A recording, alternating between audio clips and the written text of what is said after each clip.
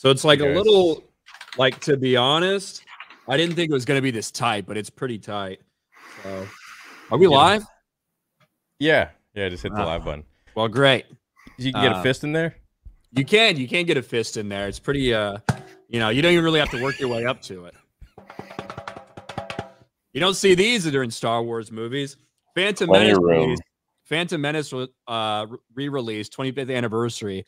They need like a Jar Jar Binks one of these. I don't know what body part they'll use, but maybe his mouth. Maybe his mouth with a big massive tongue that comes out. I think you could do something like that. You could have gone with the Sarlacc, but instead you went with Jar Jar. I could have. Yeah, the Sarlacc is like Star Wars' Dune, whatever the thing is. Sandworm. Right. Molly, you haven't seen Dune yet, have you? I saw the first one. I didn't see the second. Fucking who cares about Dune? Bad Batch. How'd you see bros? it? No, hold on. How'd you see Dune 2? I got a special invite from Warner Brothers. We're really closely connected. Mm-hmm. They really like my channel. So you're big fans. No, I'm just kidding. It's literally a fan first event that anybody could buy. It was a special screening Sunday night IMAX at like 400 theaters nationwide. So sick! I snagged a ticket, and I thought it was awesome. It was good. I thought it was really good. If you like the first one, I think you're really gonna like it. If you're a super hardcore fan of the book, there are things that are left out or changed a little bit or things like that. I'm kind of in the middle. Like, I've read Dune once or twice in my life. I like it, but I'm not like a lore expert on it or anything like that. Yeah. And I could tell some of the things that were changed, but overall, as a cinematic experience, probably the best I've had in like several years. It's really good. Yeah, you got to go watch on the biggest screen you can. It's amazing. Cool. Okay, and I'll get one of those popcorn buckets. Yeah, they're gonna sell out, I think. So it's crazy how like something like that becomes a meme and then it just does so well with sales. They had to know. There's no way whoever designed this didn't know it like looks like a fleshlight. Yeah. Like there's no way. Yeah. Denis Villeneuve has like a quote out there about, like, somebody asked him about it. He's like, the first time I saw it, I was like, holy smokes, what the fuck is this? Like, that's an exact quote from Denis Villeneuve. Yeah. If that's how you say his name, Mahler's the expert on European pronunciation. That's what I thought too when I entered the stream and I saw your fist in it. But anyways, I think you're pretty on point with that pronunciation. Also, did you see his quote about dialogue? Yeah, and I think that I think I get what he's saying. I don't think he's straight up saying I hate words. I think more what he's saying that, like, especially when it's like extended exposition and things like that.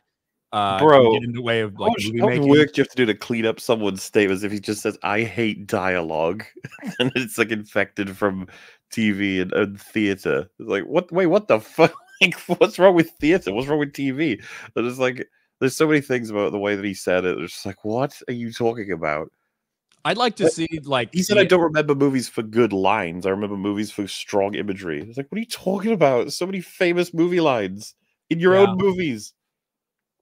Yeah, I mean, again, I would like to see the like whole thing from him, especially because half the time we get quotes from him, they're in French translated to something else. So I'd like to see the initial one, like the one specifically about Dune Part 2 was mistranslated as to say somebody else is the main character instead of Paul, which was like not the case, not what he actually said, and not what the case either.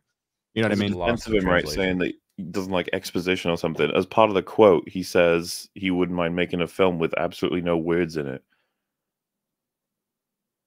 Well, depending on how many women are in it, I might agree. I would love the experiment of having no dialogue, but the fact that he hates it is fucking crazy.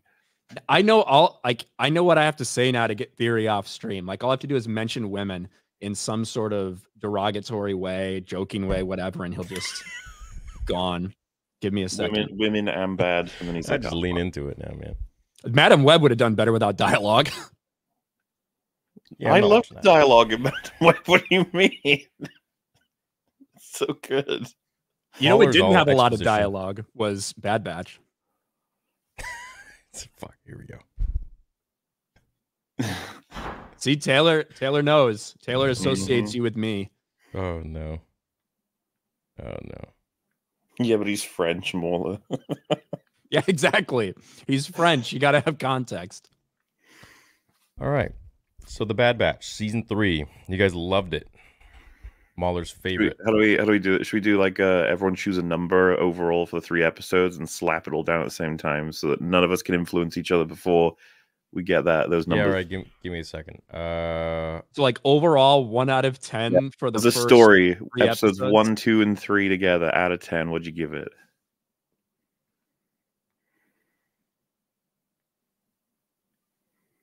I don't want to influence. I'm going first. Or are we all going to go? Well, at the same time? all the same all time. the same time. So on the count of 5. 1, 2. Count of 5. I'm still thinking.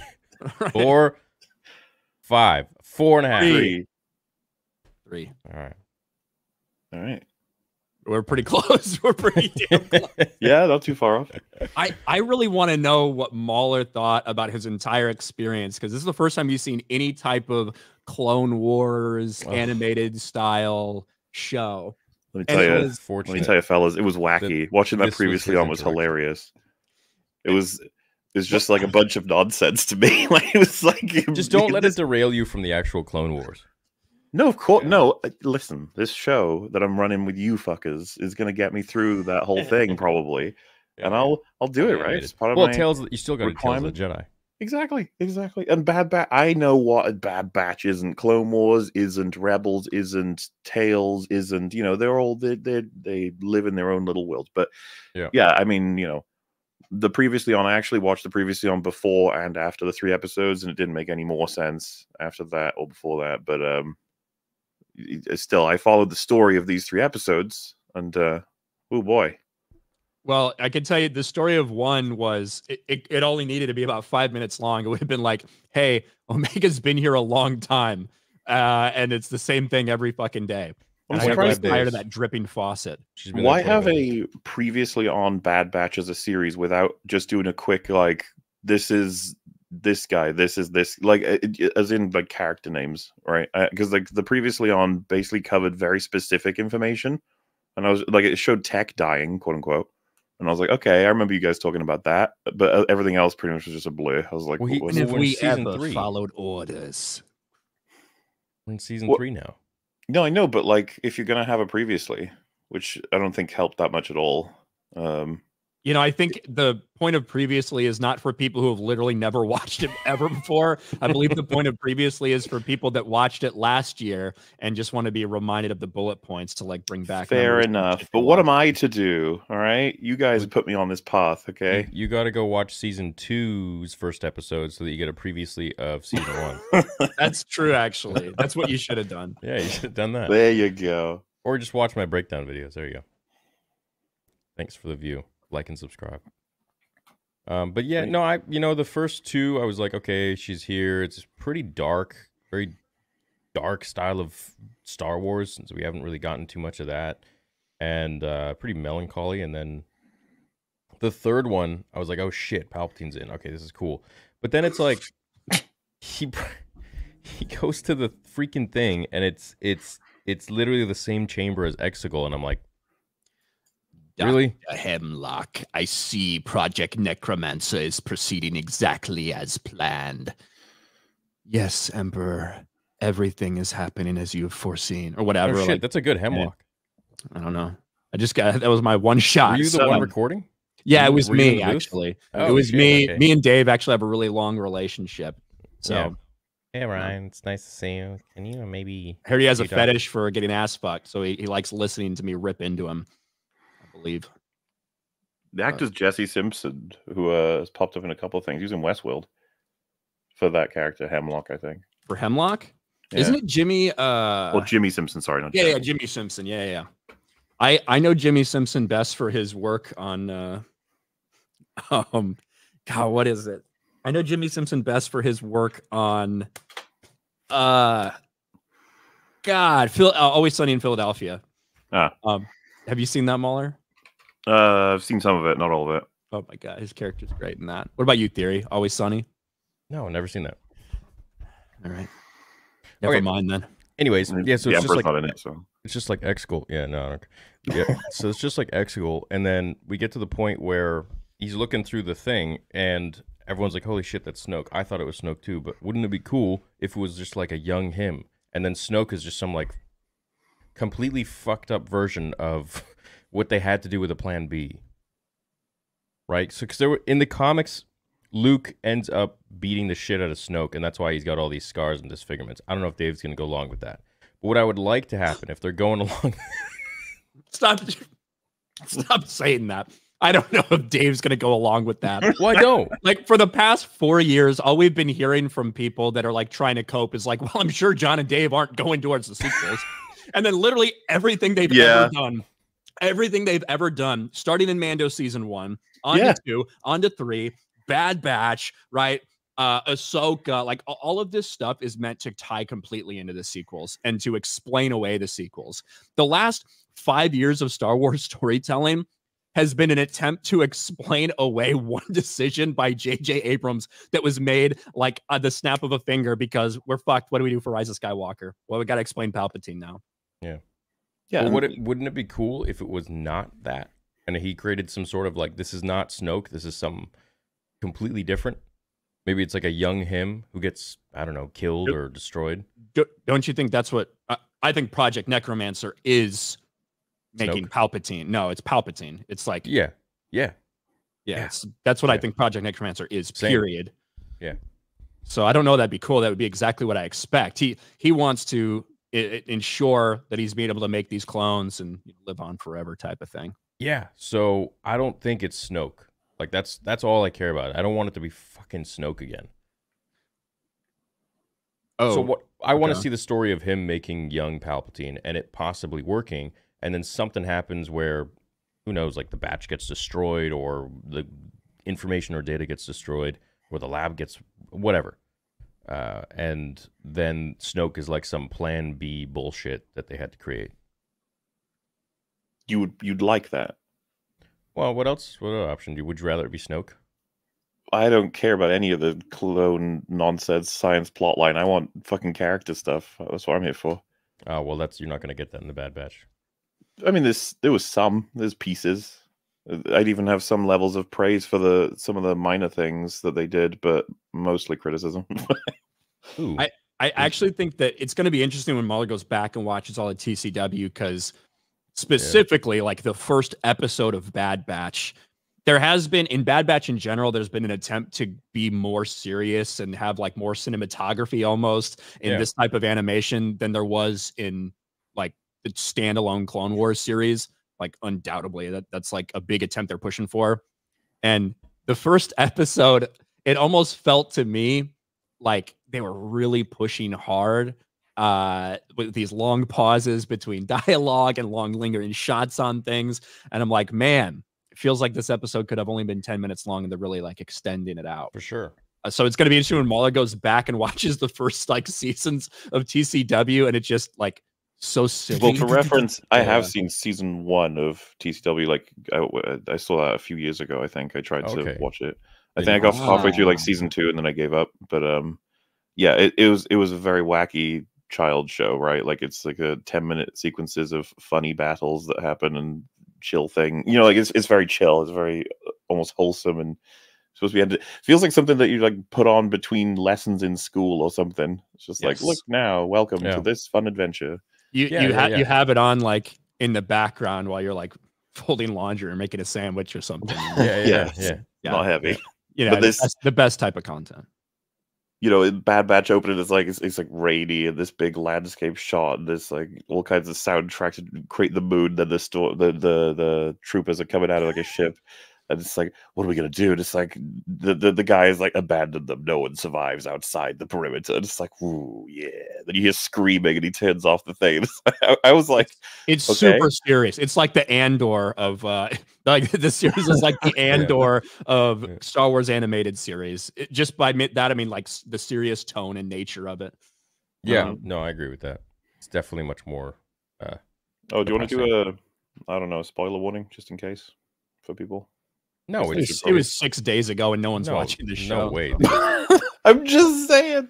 Dude, I release stuff like 2 days after. Warning, Star Wars releases stuff 2 days after on Instagram. There's one guy out there, okay? One guy who's like, God, I love these 3. I wish they wouldn't spoil Bad Batch. That's the one thing I didn't want them to do.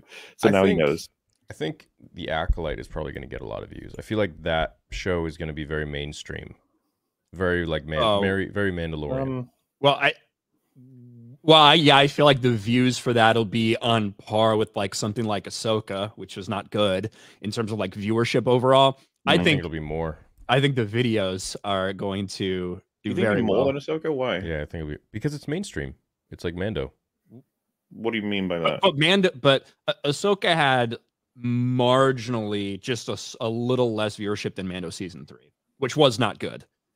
So yeah, season 3. I guess I don't know what you mean. Yeah, but what about Acolyte feels mainstream other than the fact that it's just really diverse? Because there are no legendary characters in it. It's something completely new, so they're probably going to create it for like a new audience. Not so much like it's not like a Luke Skywalker story, which is going to have like, you know what? Maybe I'm wrong. Yeah, I was going to say, could be the inverse of what you're saying then? I would count that against it being mainstream. Yeah. Like, so right now, the way I see it being advertised, right? We know it's a High Republic story. Yeah. I now see some places going with the phrase, the Phantom Menace prequel. Like to try, because they're trying to attach it, right? They're trying to attach it to something people know and care about. Why would this, this will actually be like a decent example of, you know, if you just put out a trailer that has lightsabers and Force users, but like nobody that you know or recognize, how many people will want to watch that show on the first episode? You know? Yeah, I think it's going to answer an interesting question.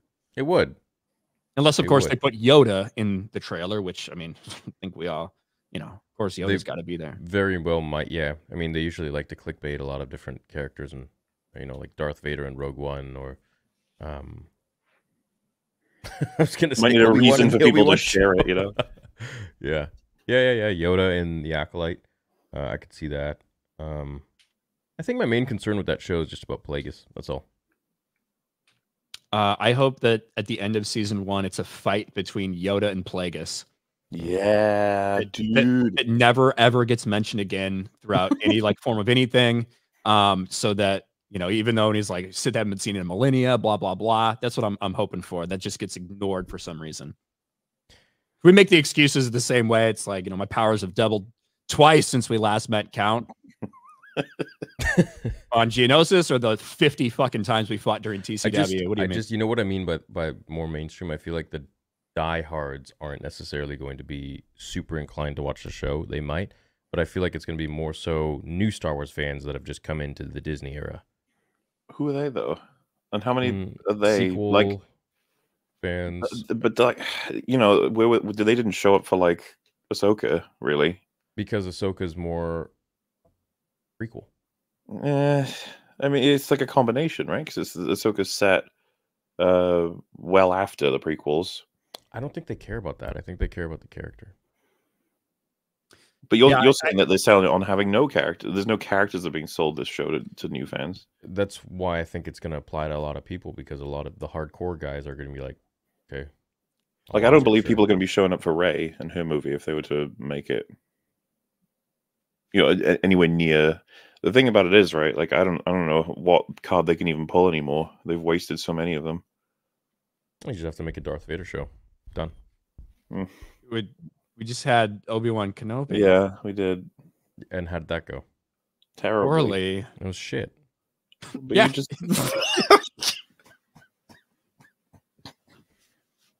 But the thing is, so here's the thing. We need proper writing.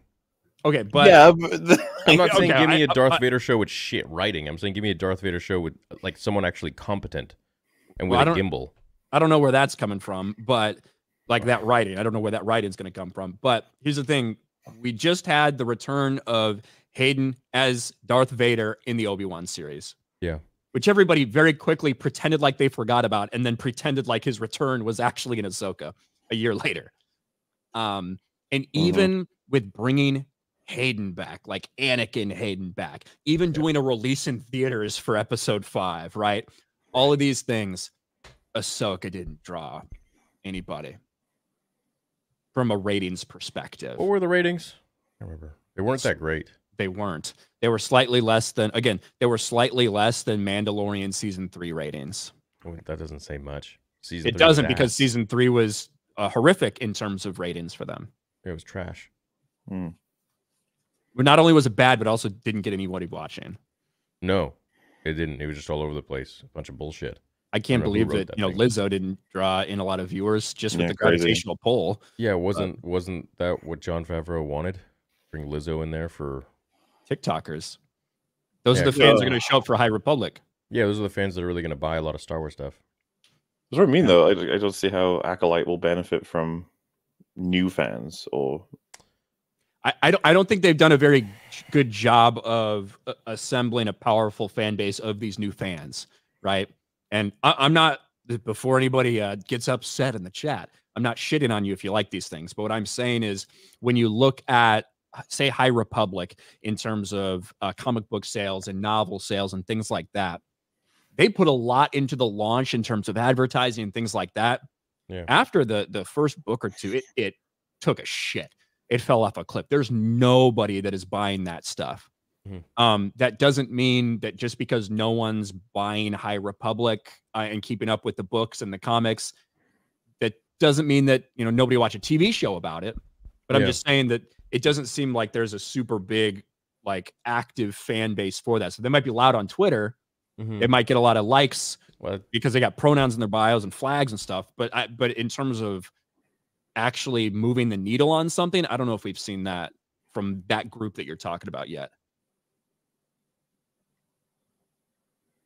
yeah, I just feel like it's a show that will. I think like Ahsoka brings in the hardcore fans, like prequel trilogy and Clone Wars. I don't think it spoke to as many Mandalorian fans, like Weekend Warrior, Star Wars fans. Weekend Warrior. Yeah. But like, what do you think? I think shows that it's difficult because it's like you're now not really making Star Wars anymore. You're trying to make Star Wars for the masses, right? You're trying to make Star Wars for people who don't really necessarily or never liked Star Wars to begin with, but now you're trying to create something that will cater to them. Like the first 6 films, it was different back in the day, right? It was like, you kind of didn't really talk about it too much in public. You talk about it in your friends group or online or in comic book stores, but it wasn't as mainstream as Star Wars is today, which is great in the sense that everyone loves it, but in the same sense, do they love it as much as the old crew did? I don't think that level of love is as much as it was. I think it's broader. I think what happened, is literally the transition of the Republic into the Empire. So we had clones who were extremely well trained. We didn't have nearly as many of them as stormtroopers, but once the stormtroopers came in, they can't shoot for shit. They're like kind of somewhat fans. They like this and that a little bit, but there's a trillion of them. Does that make sense though? In Star Wars, is its like lowest success rate ever in terms of engagement? Yeah, because people don't care as much. So I think that when you go back and look, Star Wars, the first one the first Star Wars was one of the biggest movies we've seen all time, right? Mm-hmm. It was massive. It was a cultural event, a cultural phenomenon. Yeah. Go back and look at Phantom Menace, and regardless of what may have happened or the feeling that some people had about the prequels, it was all said and done, I loved them. Yeah. Phantom Menace, there was a lot of excitement, a lot of hype built around that. There was only $3 billion movies in the 90s. Titanic, Jurassic Park, and I think Phantom Menace. Now that may have had to do with a re-release, 3D re-release, something like that. But anyway, it's one of the only $3 billion movies we saw that was released in the 90s. Mm-hmm. It was a big deal. The hype was real. So when Star Wars has been gone for, a decade and it gets bought by Disney, we get all this exciting stuff. There was a lot of people that wanted in on that hype train, especially building off. I do think I will give you like that. I do think that nerd culture in general, there was more of like a normie feel to it. People thought, oh, it's cool to be a nerd. I want to get in the MCU. I want to get into all these things. Star Wars became like that. People that wanted to get a shirt from Target or something that had this on it to be part of this club. So I think that's part of like what you saw. Yeah. But and then you get this $2 billion Force Awakens, mammoth. Yeah. But I think that a lot of the people that watch it, they came to be part of that cultural event and that phenomenon, to take a picture, be like, look where I was here. But they're not dedicated fans. They're going to continue to watch stuff over and over again. And now the people that did come in for that, let's face it, half of them were gone by the time Rise of Skywalker came out. That movie made half of what Force Awakens made. Yeah. And now I think the more shit that comes out, every time we get an Obi-Wan that drives away another half of the prequel fans that came there to watch it, every time we get stuff like this, more people just abandon ship. And it's going to take a lot for them to come back. And I don't know what that is. No, I agree. I don't disagree at all. Maybe Bad Batch. How do you feel about them using the phrase M count instead of just saying midichlorians? You fucking cuffs. It pisses me off because I feel like what Dave is doing, he's like, oh, people had a problem with midichlorians and the word midichlorians. Like, dude, what the fuck are you using M count for? Just say midichlorians.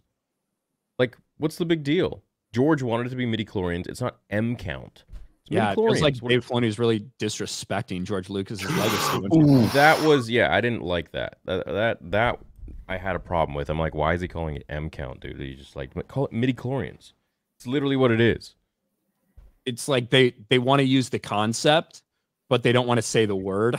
It's like as if it's the word that people actually had a problem with. I never had any problem with it. No, I thought it was cool. Yeah, because to me, it's just a scientific way to measure this mystical effect. You know what I mean? Yeah. It doesn't bother me. No. Just literally just a way to measure and explain why some people have the capacity to potentially be more powerful than others. Yeah. But power level. Yeah. The fact that they're just using the word M count now is just so stupid. Yeah, I'm not a fan. I like midichlorian. It's like we haven't heard midichlorian since Revenge of the Sith. No, since Phantom Menace. Yeah, because Palpatine didn't say we manipulate midichlorians. He said life. Mahler, what do you think about what's your first impression of the Bad Batch crew? So Wrecker, Hunter, Omega, and Crosshair. I thought Crosshair was pretty edgy, and I thought it was really funny that he had a crosshair in his face. I don't know what the fuck they're doing with that, but then he's probably my favorite by the time I hit the end of the 3 episodes. Hunter's just generic, Wrecker's retarded, and Omega's annoying. That's my take. All it took was 3 episodes of the 3rd season, and he already got all the characters nailed. If Tech was still alive, you'd just say that Tech is autistic, and you'd be like completely right, and he's awesome. But he's he's a genius. Crosshair is my favorite because he's just ready to die, basically. Yeah. He's just like, I do like, he is my favorite of the group because he's just so cranky and hates everything and just wants to be left alone to die. And I sympathize with that. Fuck, dude. That's fucking depressing. Jesus. It's just, literally me. That's how you feel about good old Crosshair. I feel like I'm kind of like Wrecker and Crosshair put together. You think you are? I think so. So you're retarded and you want to die? He's not retarded. He's just happy. What? He's just happy, dude. Oh, so you're a mix between you're happy and you want to die? No, I'm a mix between I'm happy if I'm left alone. All right. I feel beautiful. I thought some of the dialogue was really funny. You and Denis Villeneuve.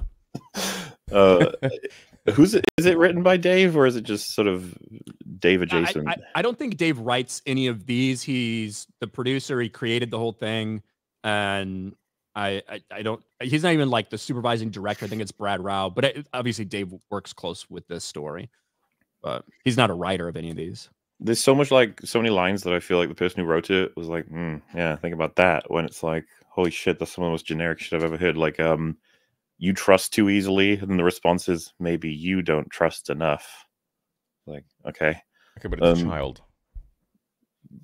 Yeah. What's her line supposed to be? Like something. So storytelling, right? When you want to get ideas across, there are loads of really subtle ways you can do it, or inflections, or different actions characters can take that imply positions they hold. Yeah, you don't have to. You could even have it just look down and look back up and be like, "I'm not going to give up on you."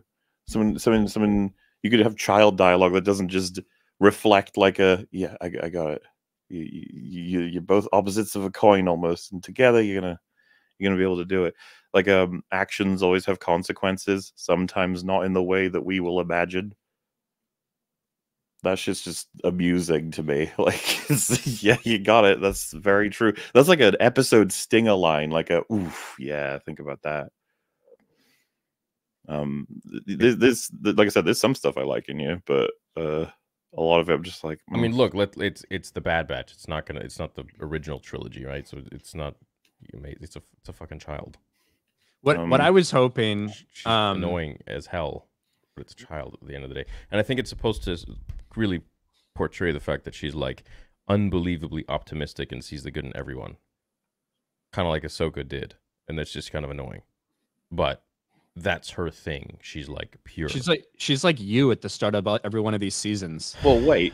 I don't agree with any of this. Like, why does the character have to be annoying just because they're positive and believes in people? We just had. I love that's so funny because the Ahsoka description is funny because she was described as annoying as fuck too when she first came out. Yeah, she was. Yeah, it's funny that well, because that's just the character they wanted.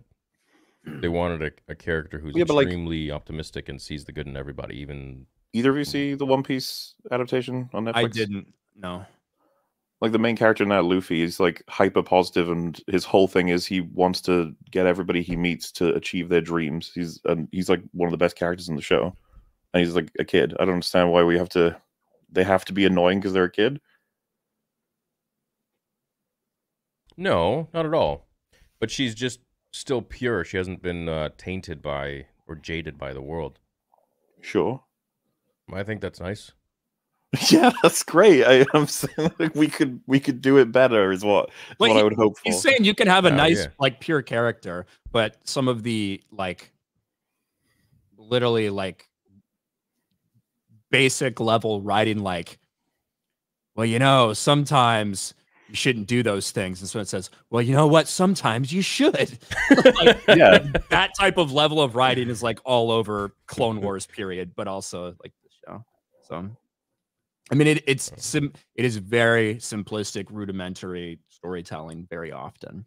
Yeah, and I don't feel like the need to make excuses, and it doesn't ruin it entirely or anything. I just want to make sure it's recognized that that's the kind of stuff we deal with, and that there's no reason it can't be better than that. I don't know why it is. Oh, of course it could be. Absolutely. I was shocked. I thought for sure at some point that there was going to be like a definitive moment where Crosshair, like they showed him having the moment where he could have escaped and just left Omega and didn't. Now, obviously, like he did do that. He came and helped her and stuff. But I was thinking that they were going to make it an actual like moment call back to when he was like, if I get an opportunity, I'll leave you right here. I don't care about you. Yeah. But they didn't do that. Maybe they still will. What's the hand thing? Because they were making references to that. Is that like, is he degrading over time or something?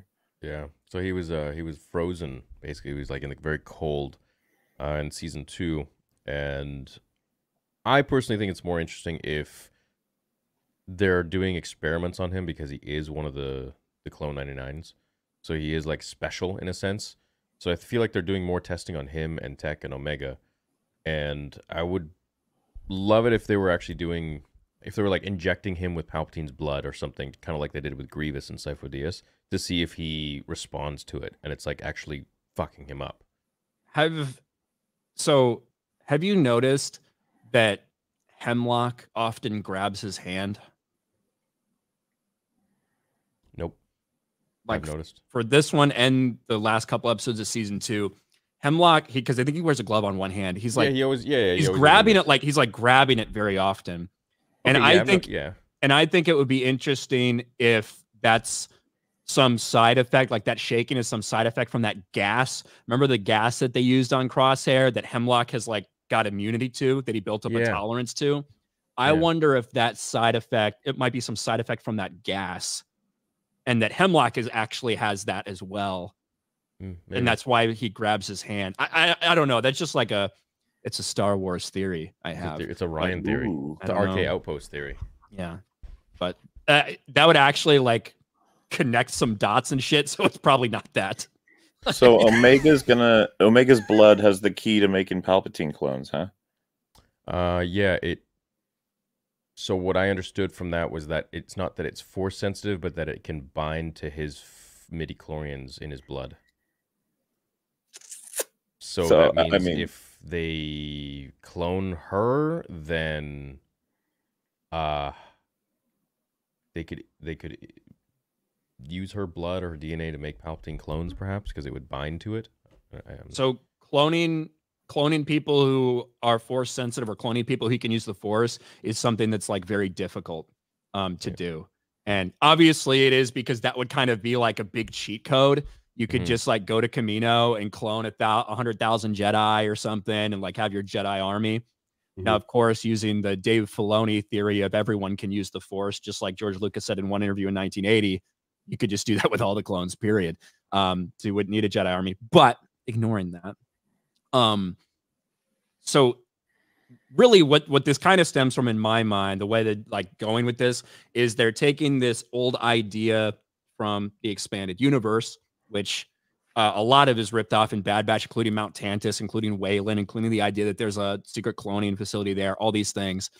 And what they had to do, one of the things that Thrawn found out was that he could use extremely accelerated cloning techniques and grow people in like a matter of weeks if you kept them outside of the force effectively. And they had a bunch of Yelsameri, which create these little force bubbles, things like that. So I think they're kind of like using that idea of the force being inherently tied into cloning and things like that to talk about how difficult it is to clone force sensitives. And that's what Project Necromancer, and that's really what, all the way to like getting Baby Yoda, like it's all about getting that blood for this cloning procedure so that they can clone force sensitives and force sensitive bodies. Right. That's what it feels like to me. That's what it feels like to me too. I find all this incredibly uninteresting. Like that they would be pursuing so hard this fucking plot line. The 3 episodes big revelation is that Omega's going to have blood that's super important to the cloning process to make force sensitive clones that may lead into the replication of Palpatine or the creation of Snoke things. I feel like that's a complete misunderstanding of what the strengths of Star Wars is. And it's almost a waste of time, because if all of this leads to a story that we don't care about, then it was all a fucking waste. You see, I care about Palpatine cloning himself, because that's something that he would have done. The dude loves himself. He definitely would have cloned himself. I could see him going from Revenge of the Sith into wanting to clone himself. And I want to see how this actually fails from now until the original trilogy. So this has to be like come close to something or whatever, and then it fails completely. Maybe all the plans are destroyed, and Palpatine's left with kind of picking up the pieces and fragments and shards of whatever is left. And in turn, he creates shithead Snoke. That, fine. Okay, because you're keeping the sequel trilogy at bay. You're keeping it way over there. But to say that, oh, he's been trying to create Snoke this entire time, I think that's... no. But like, what does that do for you, though, if that's the story? What does that mean for any of us, that that's the story? It's just like, okay. I don't think we have nowhere else to go. So just my opinion is that this is not about him creating Snoke. This is about him creating like clones for himself. That's what I think Project Necromancer is.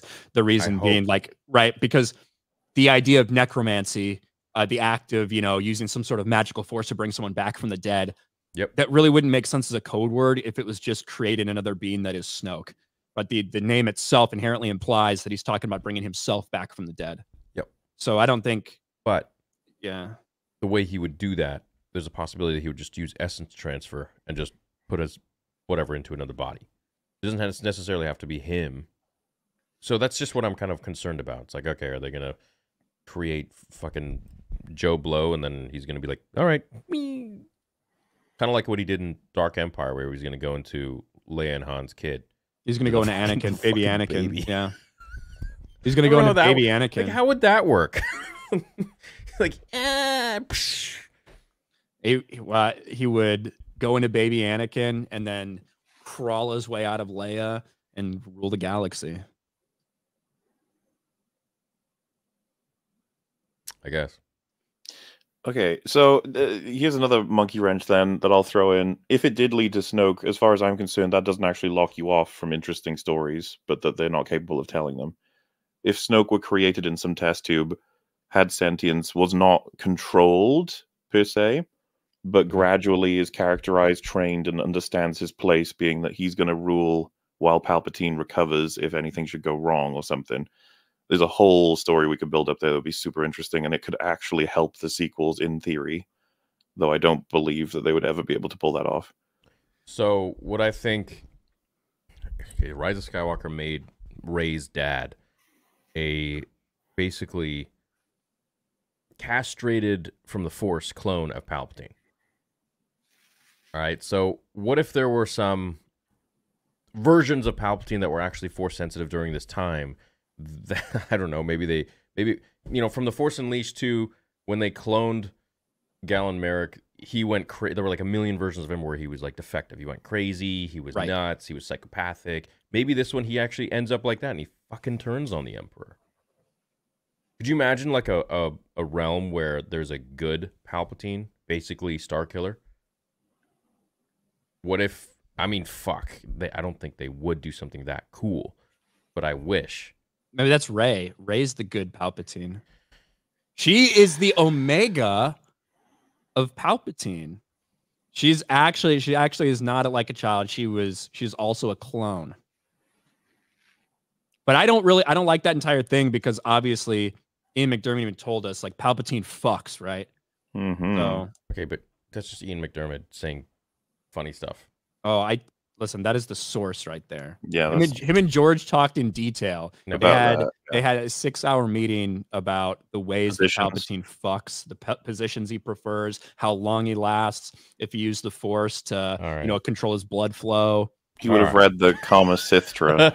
if he likes to be if he likes to be Force choked in bed. The Karma Sithra. All right, let's not get weird here. Too late for that. Yeah. I literally have a Dune popcorn bucket. Yeah, literally, like we enter the stream, he's like fisting the Dune popcorn bucket.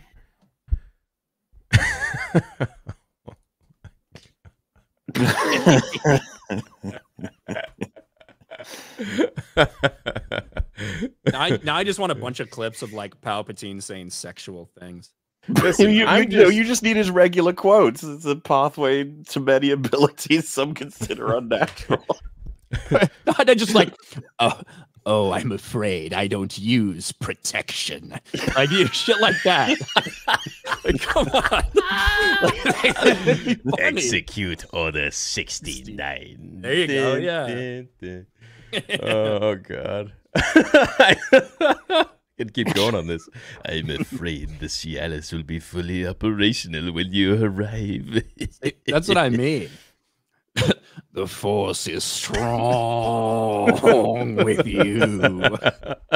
I always thought he sounded like a horn dog on that one. Oh no! Oh no! Yeah, that was. And then he was like, ugh. Yeah, the noises he's making when he first becomes all Sithy. It is like Sithy. Yeah, I know. I thought that was funny as well. Even as a kid, I was like, all right, what's he doing? He's like. It's almost like the dark side is like just creeping out of him. Or something. It's been like hiding in there for 50 years, and it's now just spewing out. That's what I'm saying. Like there's a lot of stories about like Palpatine fucking that I think would be more entertaining than the Bad Batch. Probably not for children. Jesus. But I think, you know what I think the Bad Batch should have been about? Instead of bringing in the Palpatine, the cloning shit, like the stuff for Palpatine to clone himself, Project Necromancer, tying it into the Force, all this shit, it really should have just been about the clones and how they were treated, how they were ousted. And you get a lot of that in Bad Batch anyway, about like how the feeling is now that they're bringing in normal stormtroopers and the clones are getting phased out. Yeah. And like, I think there's a lot of good shit you can have in there. Yeah. Without it having to be tied to everything else like this. Like, come on. We'll see a good vision of this. I can't hold it any longer. I'm too weak. Oh God. Oh no, it's begun. Uh-oh. It's begun. Shit. So. Yeah.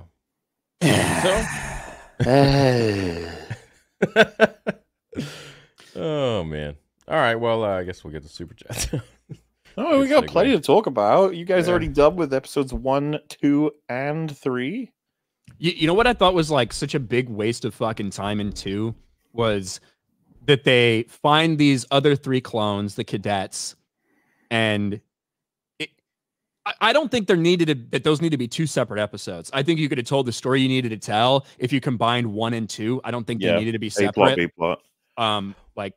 But I think that when I look at the second episode, if they were going to like take those cadets with them and they were going to be like part of their crew or something and they were going to help, then I could see you doing that episode, and maybe they will down the line, so you can put like a pin in that. But for them to just bring them on board and then take them back to the planet just so they can go back and like look for Omega again, I think it's a massive waste of time. Well, it was dumb as fuck as well, because the 3 kids are like, you need to go all the way to here to get the information to take it to the next place. It's very video gamey. It's like, okay. By the end of it, they arrive to essentially save them in the ship from that area. And it's like, so if all of you just gotten in the ship to begin with and gone there, that would have been way faster and way more efficient. Mm-hmm. Okay. And they would have been like been able to potentially steal the ship like they wanted to anyway, clearly. It's funny because somebody that was watching it also told me it felt video gamey to them. So it's funny you mentioned like that, but it's filler true, episode. yeah. The fact that everything is self-contained, right? It's like we need to go to let's just say C, and it's like, well, we have to go to A first to get the information. Which, by the way, has that woman been introduced before? The leaders of whatever faction that is, she was fucking stupid as hell. They have a bounty out for this person. They provide the bounty, and then she's like, "Wow, pretty bold to want to speak to me." It's like, we have what you want. And you owe us. Oh like, yeah, in the bounties beginning work. Yeah, yeah, like, what? yeah. Do you have any idea who that? Well, I didn't recognize that person. Theory, did you? No, I didn't recognize her, but she's part of a clan, a syndicate. Like the syndicate or whatever. Yeah. Yeah, the dude was in the other Bad Batch episode. He's a Daveronian. The guy with the freaking chopped off thing, the fucked up horn. Yeah, right. Yeah, because he's a new. I love me a ruthless leader. But she was like retarded. She said, you have a lot of courage to demand an audience. Like, they have her bounty. That's the type of strong women you can expect in all Dave Filoni's projects, Smaller, just so you know. Well, the way I took that was that, like... Sorry, go ahead. I interrupted. I was just going to say the female Daveronians didn't always have horns like that. So I don't know if that's the first one we've seen. That's a change from what they used to look like. But... changes happen. What was funny is they used to look like the women. I can't remember. They used to have like either really small ones, but kind of like normal people, but just like pale skin. Right. We saw one in the cantina, I think, in A New Hope, right? Let me look. Daveronian female. I believe we did. Remember I remember there was in the cantina. Yeah, they didn't look like male Daveronians with those fucking horns. So that is a massive lore mistake. Which is very massive, different. Catastrophic. Again, like the normal person watching that probably doesn't care, but it's just like one thing that's like, God, how fucking simple is that? I don't know if they wanted to make her look like she had horns or like maybe she's horns, the queen. whatever.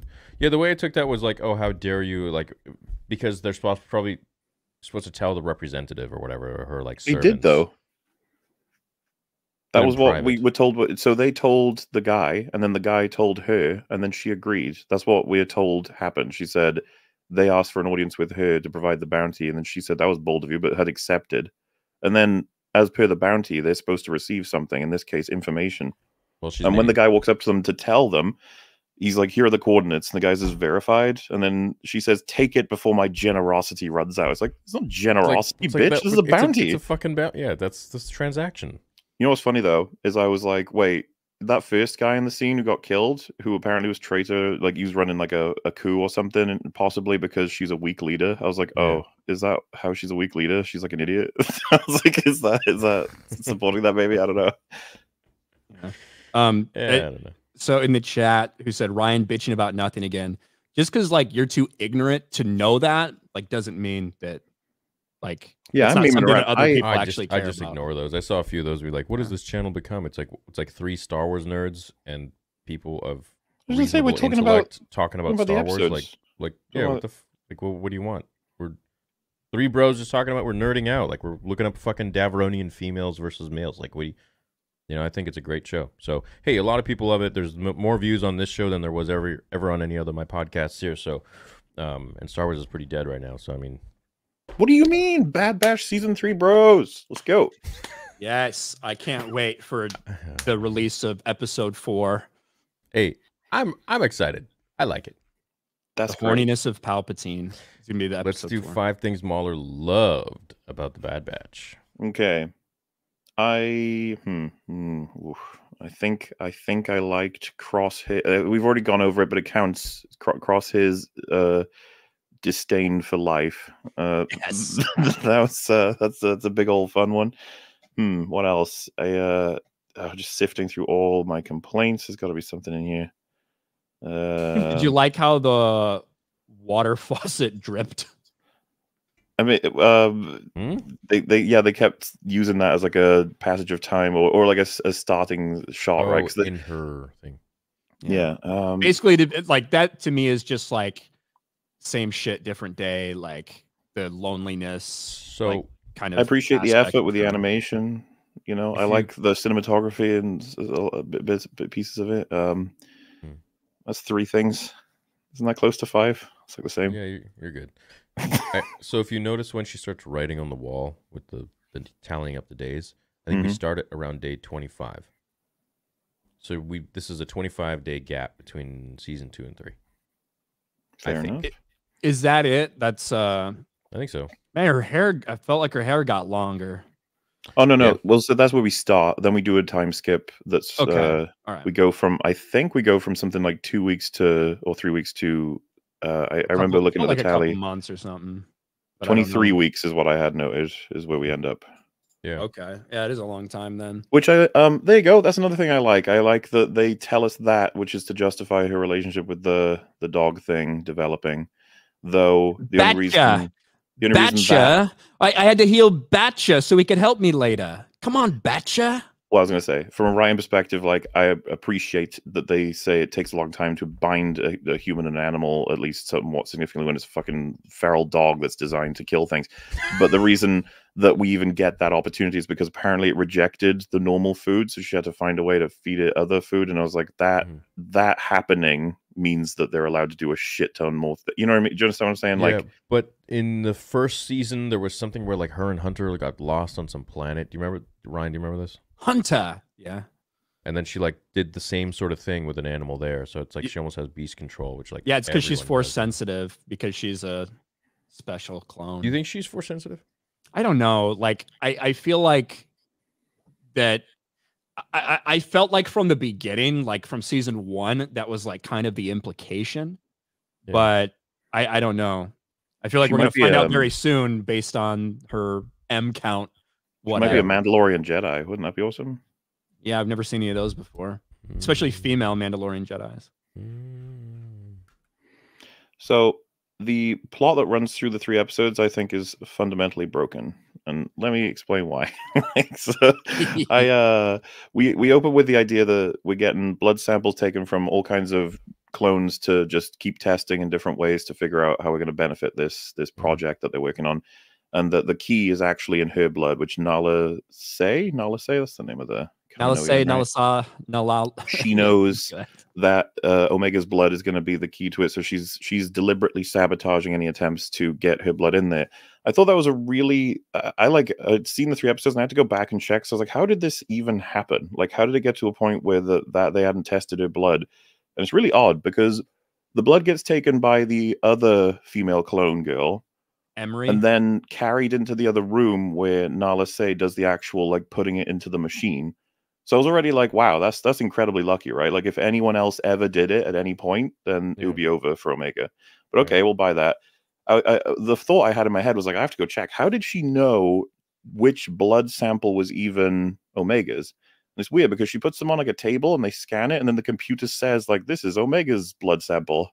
was like, how would it know which one's Omega's blood sample if the blood sample's never been put into the computer for testing anyway? Oh, they've tested all the clones. So they know they know the DNA of every single clone. But they've not been able to test them against whatever this new project is. No, because they're injecting what I think is Palpatine's blood. And seeing if it like doesn't, if it binds or if it rejects it, or yeah. So, but I don't think we've ever seen that happen to Omega, though. What do you mean? Have we ever seen like what has she gotten injected with? She's only had samples taken, yeah. She had her blood sample taken, and then Palpatine's blood was being injected into every vial.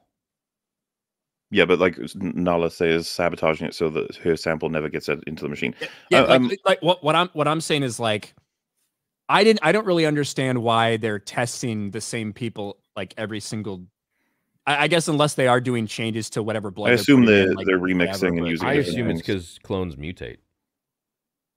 I think there's a lot of answers you could have to that question. I was more confused because I was like, okay, so if she's on record, then surely they have records of which samples are actually getting the completed tests. They should have like a exfil or well, I'm not sure what the word would be, but just like a report of like, so that sample blah, blah, blah, blah, fail, sample blah, blah, blah, fail.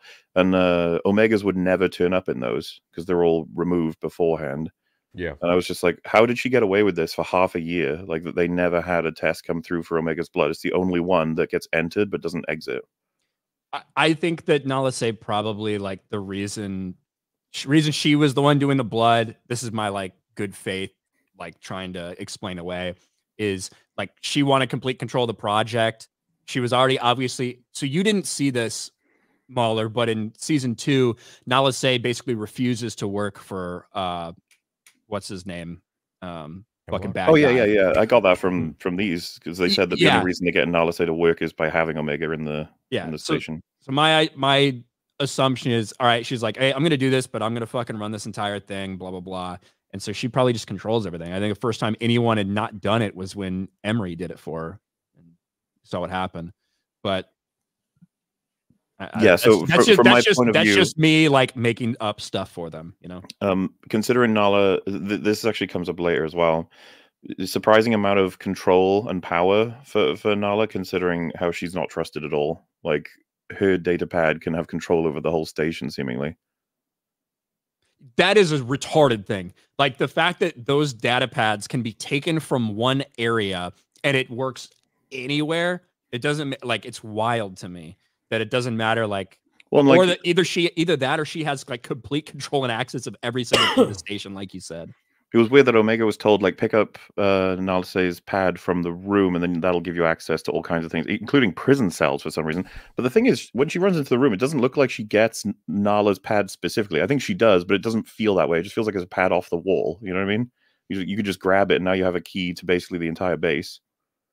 Maybe that feels strange. Wait, was it Emery's, actually? I can't remember. Well, so I was gonna say I've got notes about this. It's like either it's a random one, which is still bad, or it's Nala's one, which doesn't make sense, or it's Emery's one. I think it's the female clones. I think it's the female clones one because she would have walked in there, done the stuff, and start working on it. And I do even think when she came down and they escaped, she was like, I think she explained it away like she grabbed maybe she said I grabbed a pad. I don't remember though.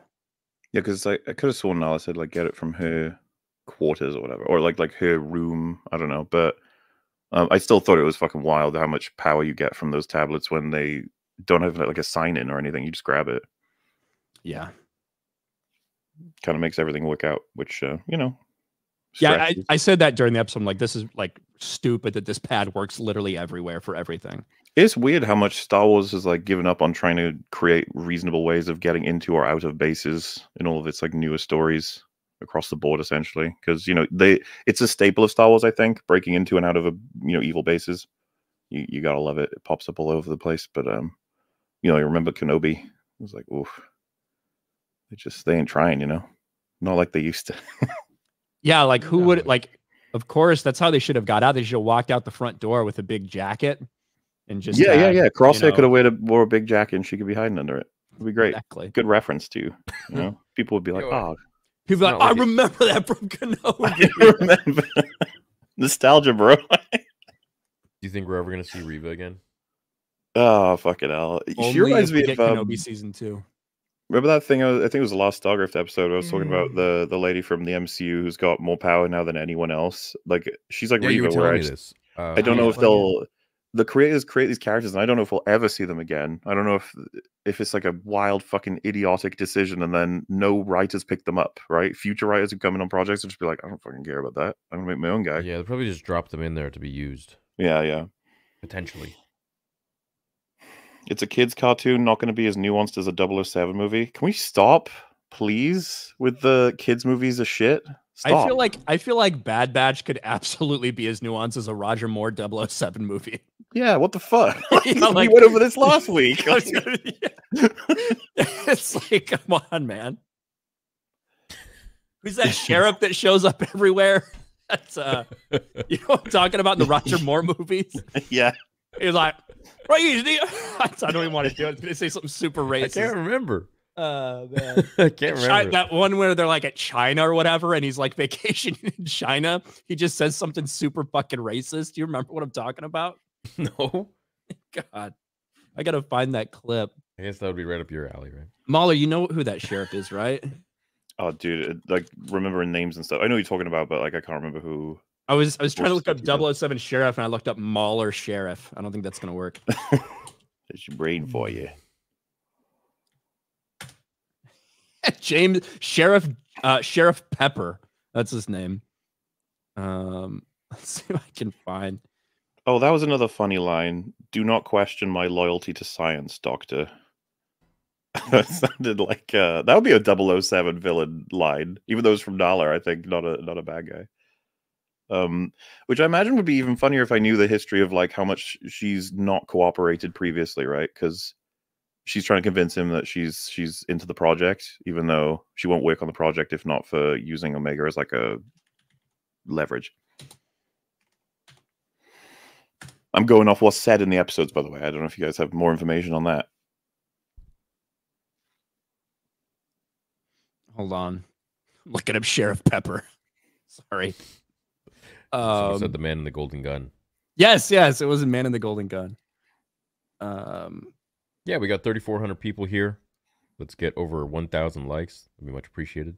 Ryan, can you start telling people to hit like? I feel like you have a much more angry way of doing it. Hit like. Well, I'm cross here. I don't care if you hit like. I'd rather die.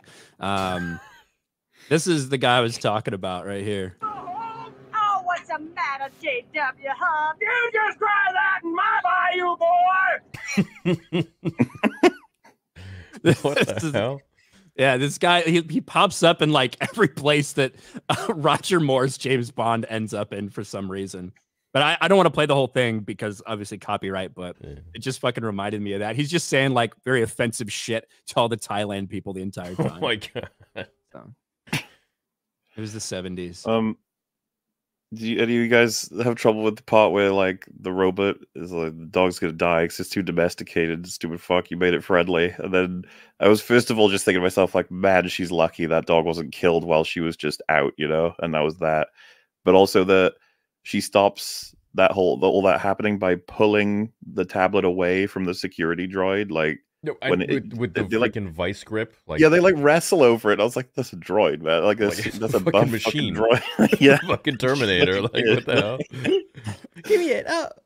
Oh no, she has taken the pad. Like, kill her. Well, he was gonna stun her, right? I thought that was still pretty like, oh, okay, cool. Well, look, at the end of the day, we kind of have to give it some grace and realize this is basically a kids show. Yeah. We can still get this done. It's like that's she why would I'm sabotage like, the droid, right? With intelligence. She wouldn't use her physical prowess as a little girl to defeat the droid. If this was the Kenobi show or some shit like that, I'd be like, no tolerance for this bullshit at all. But it's a kid's show. So I'm just like watching, I'm like, all right, yeah, it's believable.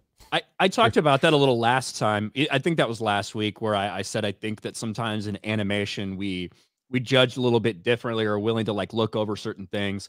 However, at the end of the day, these episodes matter just as much to the world of Star Wars and the story of Star Wars and the lore building and continuity. They have just as much value as every live action show. So I agree with that. I think that they still need to be looked at and evaluated, like, you know, in certain ways. It can be a kid's show while also just moving a couple of things around to make this make a little bit more sense. Like her knowing that happens, she can then sabotage systems ahead of time. Maybe, you know, like the thing that's gonna erase or destroy this creature, she can empty the kennel first or something, move it out, or have something in there that gets destroyed that the robot thinks is like, oh, complete good, and then moves the friendly one into a new cage and just be like, oh yeah, new whatever the fuck they're called, and just something clever. Instead of I pulled it off you and then press the buttons fast enough so that the block falls on him, but then he's just like, security, stop it. I also think that this show specifically is I don't know how much it's made for kids versus how much it's made for adults that watch Clone Wars. I think it's both. I think more so for. I think this one's more so for kids, probably. It seems it seems like they want people to take it more seriously than that. This one does, yeah, for sure. But I think it's still in the world of animation, which is like, you know, you have stupid stuff happening, like Omega taking the data pad from a droid. That like unrealistic because it's a cartoon, so they can get away with stuff. But then again, they did stupid ass shit in Kenobi with like the slapping. Or like the chasing of the 9-year-old, and they couldn't catch her. And they're like, well, and for reference, there are people who say, like, why do you nitpick this, that, and the other when even George has said the kids are supposed to be the ones, like, the main target for the OT or whatever. Space wizards, bro, you know? Like, stop taking it so seriously. When, as far as I'm concerned, like, all the best kids content in the world does keep things in line with like what it establishes itself. So people have been sharing it recently about Incredibles, but do you remember the scene where they basically Helen explains to her kids that they could be killed and they need to take this seriously? Yeah, it's like that is for kids. Kids are watching that movie, but it's like very serious and it makes the stakes work a bit better as well. I think a lot of like huge major franchises, even if the target demographic is children, the ones that really become massive are the ones that are appealable to everyone because of the storytelling. Something like Harry Potter, right? Obviously, the target age group for that is people that are aging kind of like with the books, like so many of us did, is we were kind of reading them growing up. Right. But the reason that it became so massive is because parents were reading it too. And everyone like consistently has like gotten so into that world. So despite it, the target age range being a certain thing, the story was good. The characters were great. The world building was so unique that people felt so invested across all ages that they loved that thing. It's like it's, you know, for the people who watch the Clone Wars and then now their kids as well. Yeah, I would be interested to see like how many kids are watching Bad Batch right now. Probably a lot. I imagine the vast majority of the kids watching it are kids who have been shown it by their parents who are interested in Star Wars to begin with. Most They're likely. Like, yeah, watch this. I can watch it with you. This is vaguely Star Wars-ish. Yeah. Do you remember when Nala says to Omega, if your sample gets submitted, you're going to be in incredible danger? And then she looks at her and says, is that why you've been destroying them?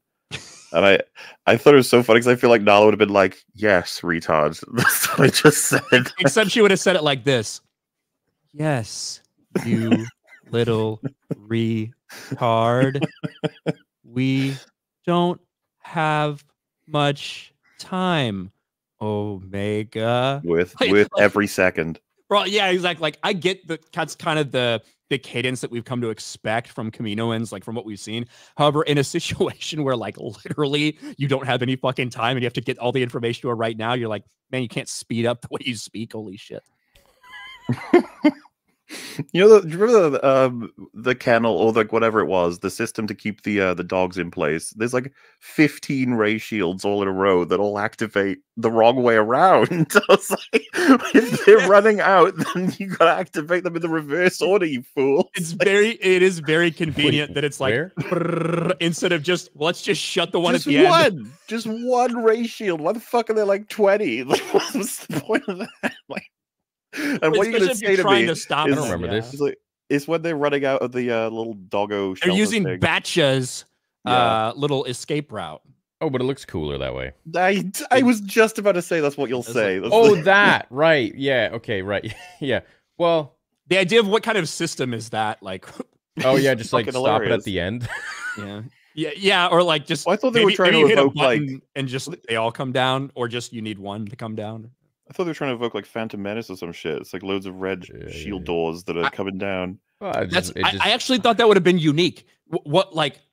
This could have actually been something fucking interesting with this episode. What if after all this fucking shit, they do that and Omega gets stopped by the fucking ray shield and Crosshair is out there. Yeah. And Crosshair gets left with the decision, okay, do I fucking wing it, try to find a way to save Omega? Or do I do what I told you I was thinking of in the first episode? Say, go fuck yourself, every man for himself. See, that'd be cool. But if he actually goes and leaves, but then is like trying to come back and save her, that'd be dope.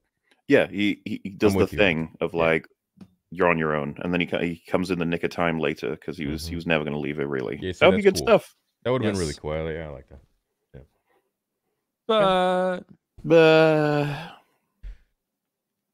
at least they. I also like it was interesting to me that the times that we saw like people getting stunned versus people getting shot, and I actually laughed when it was. I laughed when Omega like stunned the pilot and he just like slumps over. I'm like, okay, well that guy's stunned now.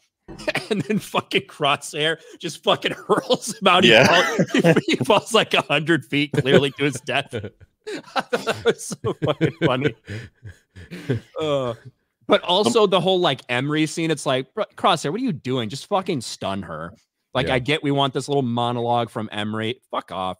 That was there being like they I think they figured when they were making that the audience is invested in whether or not Emery's going to choose to go with them or not.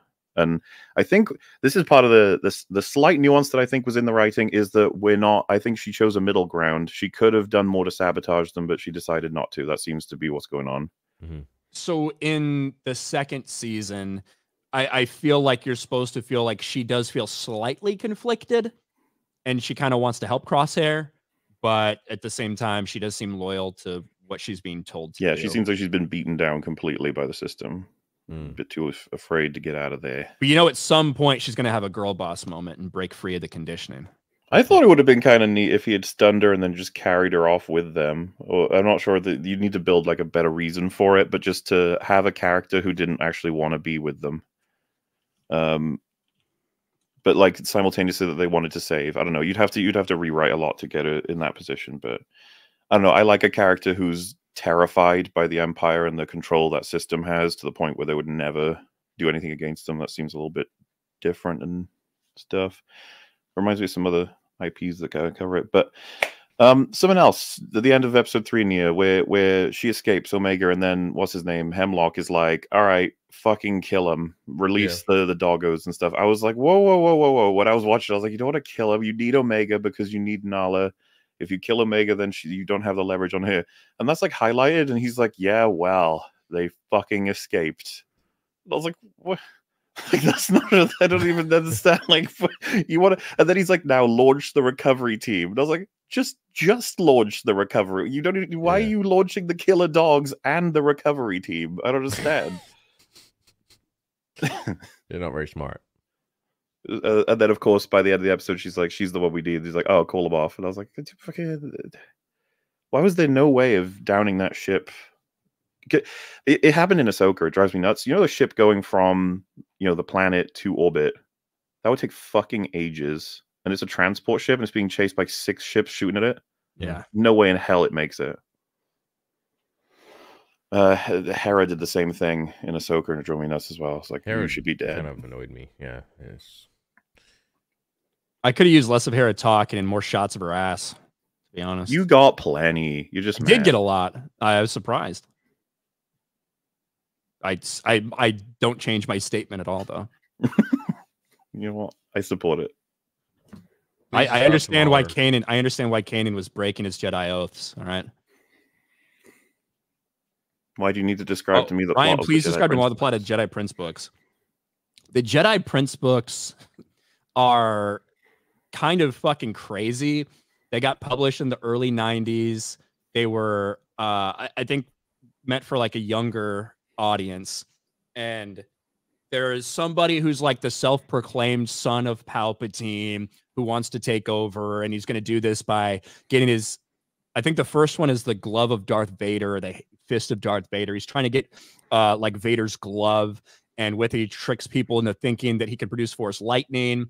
And then there's another guy who is the illegitimate son of Palpatine and is like trying to challenge him. It's been a long fucking time since I read any of those books, but they are legitimately fucking wild. So they came out in like, again, early 90s, like 92 or something like that. I couldn't describe the plot of all those books though, other than it takes place kind of in the immediate aftermath of Return of the Jedi, when a lot of the Empire is kind of like scrambling around and there's different factions that are being created and shit. People are like in panic mode. People trying to gather power for themselves. All right. Oh, why do you say that? Love to know what you think. 5280 drone. Emery more like marry me. Lore breaking potential of Acolyte is ridiculous. Yes. Oh yeah, with Plagueis. Yes. Well, that's the thing, right? That's what Disney are doing, is looking for more places they haven't broken yet. Like, hey, Well, yeah, I mean, they're like, real look, far back. the prequels and the originals. What can we do? We can go in the middle of them, and we can go before and after. Yep. Given how little Dave has cared about contradictions with other stories when making his own, it's very scary that he's trying to build up the sequels. I really hope he's not, dude. Like, fuck. Theory. Come on. Mm. You know it is. It's happening. You know it in your bones. You know it in your heart. Right. I hope not. I got the radical position that you could still tell some good stories while building up to the sequels. It's not impossible. It's just that I just don't think we're going to see it. I don't.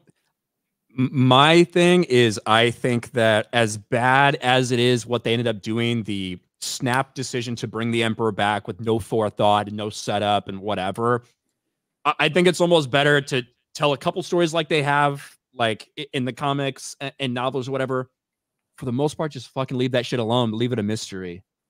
You know, rather than trying to explain in graphic detail all this shit that people hate, and explain it away. Just tell your fucking own story. Again, Mandalorian, the Mandalorian show. We're past this point now, but the Mandalorian show should have had nothing to do with any of this fucking shit. It literally should have just been about a bounty hunter discovering more about his past, diving into Mandalorian culture, like the seedy underbelly of society, what shit's like for people that don't care who's in charge, whether it's Empire, Republic, New Republic. Like, that's what this entire thing should have been based off, not bridging the gap and explaining all these things and having all these different Force users.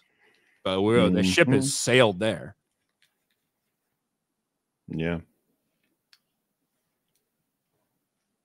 Since you all loved Rebel Moon, I think you boys would appreciate Zack Snyder's Star Wars by Aeronauts. I've enjoyed all your individual viewpoints and the excellent conversations between the three of you. JJ from the UK. That video is fucking great.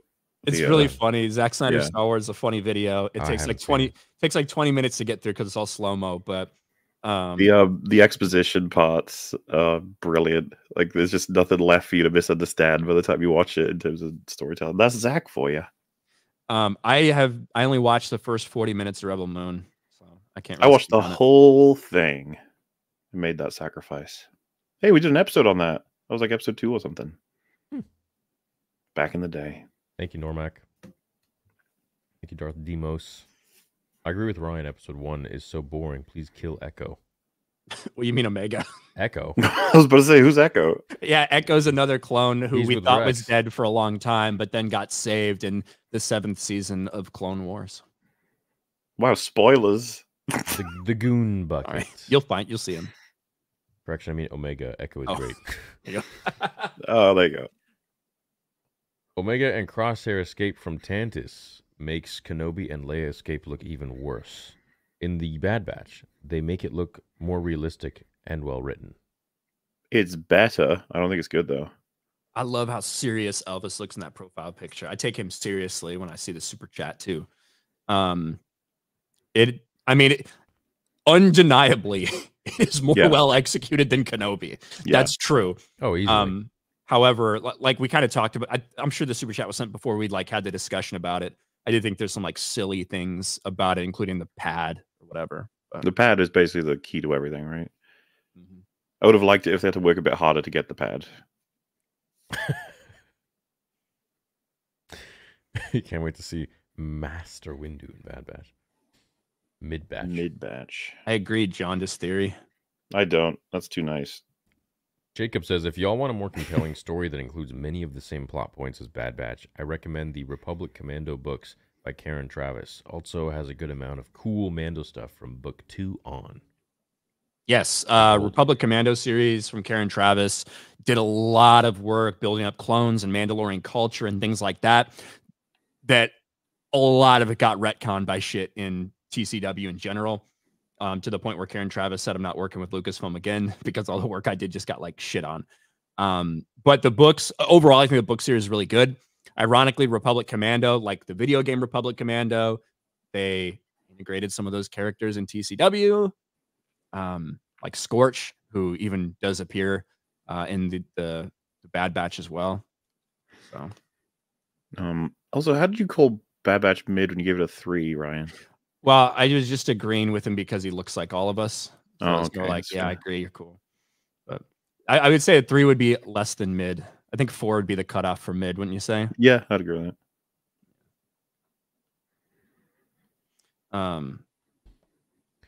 I guess it would be Bad Batch. It's like actually what we think about it. It's Yeah. appropriately titled. I haven't seen the last Airbender show. Just seen everyone be mad at it. That's all I've seen. Oh, is it? Oh, no. So I have never seen the animated, so I'm not a good judge based on adaptation. I would say that was, I felt it was mid. I watched the first 3 episodes of live action on Netflix. I don't feel the desire to watch it anymore. I have the controversial opinion of not thinking Atlas very good, the animated show, but it's far better than the adaptation. I watched episode 1 on Netflix and I couldn't do more than that. I was already like, holy shit, they've changed so many things for the worse. I already don't want to fucking watch this. You know who did a lot of work on Last Airbender animated? Well, first season? Who? Dave Filoni. Yeah. Oh, yeah, I know that, yeah. Mm-hmm. So it's interesting that you think it's kind of mid. Yeah, that would be something I'd be much more comfortable calling mid. This, I would be like, this is offensive to mid. Happy Revenge of the Grift Monday. So excited for Dune 2. Most hyped I've been for a sci-fi franchise in a while. Just shows how good sci-fi can be. Ah, man, I want to see it. I've been waiting. Oh, wait, yeah, you've seen it, right, Ryan? You said? Yes, I have. And would you recommend it to everyone? It is not a, this is how I'll phrase it. It's Dune in general, like the franchise, whether it's a movie or the book, is not something like easy to consume, right? It's not an easy read. It's not like an easy watch. But if you care, if you're into sci-fi, if you're into like detail like that, I think it's awesome. I really like the first one. If you like the first one, I think you're really gonna fucking love the second one. Well, here's the question: are they better consumed together, or taking breaks and stuff? They are meant. So this is truly a part 2. It starts like 10 minutes after the first one ends. Okay, cool. Which I was kind of interested to see how they would do that. I don't want to get into any spoilers whatsoever. I know there's a lot of people in the chat haven't seen it, so I'm not going to spoil it at all. But in the source material, there is a time jump. So I was wondering if they're going to do that right off the bat or anything. But it's literally like part 1 right into part 2. Like, as if you went to an intermission, you came back and you just kept playing. I was gonna ask you if this is the end or if there's gonna be a part 3, but I guess that's a spoiler. Well, I mean, it's not really. The Dune books are like fucking 70 years old. So Dune, and Denis Villeneuve has already said he wants to make Dune Messiah. So he wants to make it a 3-part story. Dune Messiah would be the 3rd part. Sweet. Yeah. Sweet. What if True Flash says, please don't spoil, I will die if he does. Don't worry, I won't spoil it. Hey, Theory, Cal Kestis is my favorite Star Wars character. Would you ever consider selling his saber, the damaged version from Fallen Order? The full site is coming in just I would say probably 3 weeks, end of March. So I turned 34, March 21st, and we're trying to plan it around my birthday because it's magically just falling around that time. But we're gonna have every saber you could possibly think of. We're gonna have empty hilts. We're gonna have build your own. We're gonna have custom exclusives that I've designed. Jocasta new saber. We're gonna have Jocasta Nunu. Ooh, we're gonna have everybody, dude. Jocasta Nalase. Have you cracked the flight sabers yet, or is that coming at a different time? Yeah. The helicopter lightsabers? Yeah, I mean, if I'm gonna get one, Yeah.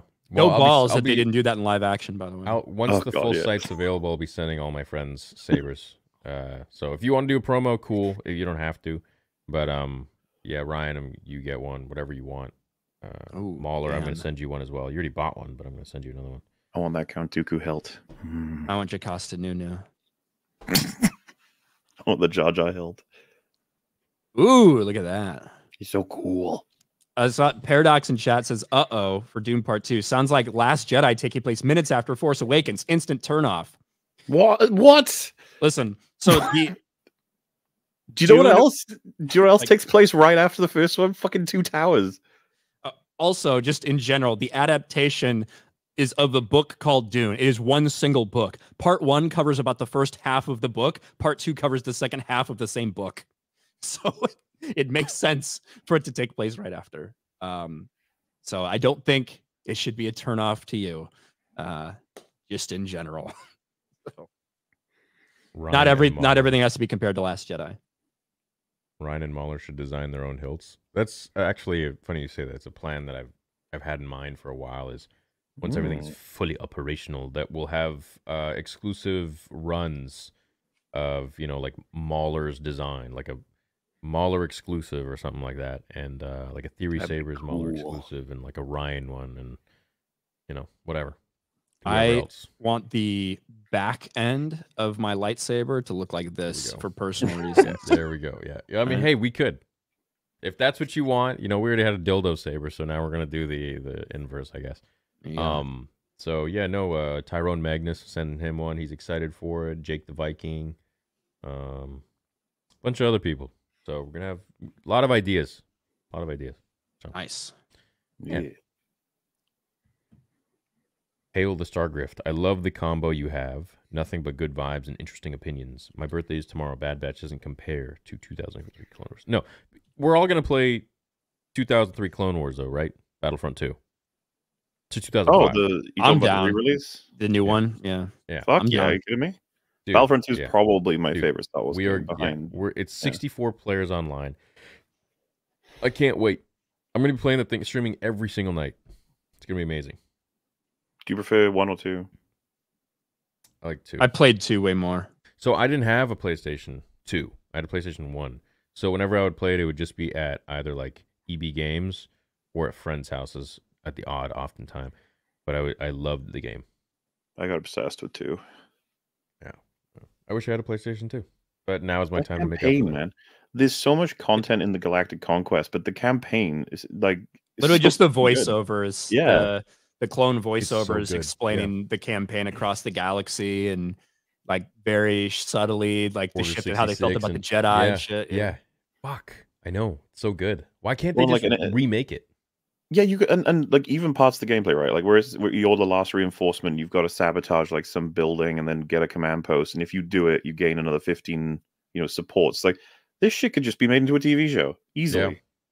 Wait, it's PC, Xbox, and PlayStation, right? Are they all cross-gen? And Nintendo, but I don't know what the cross-platform looks like. I don't know if there's any cross-platform play, so I'm not sure. I wish it was cross-platform on Someone PC. in chat said it will be, so we shall see. Chat, can you confirm if it's going to be cross on everything? Because that'd be amazing. If it's on PC, I mean, you're all fucking dead. Like, it's game over for everybody. Unless you're on my team. Because I literally spent my whole life playing JK2. So, kind of a big deal. Mm-hmm. There you go. I guess you could say things are getting pretty serious. Yeah, there's going to be a lot more people playing this than the Suicide Squad. Oof. You know what I am playing the shit out of is Helldivers 2.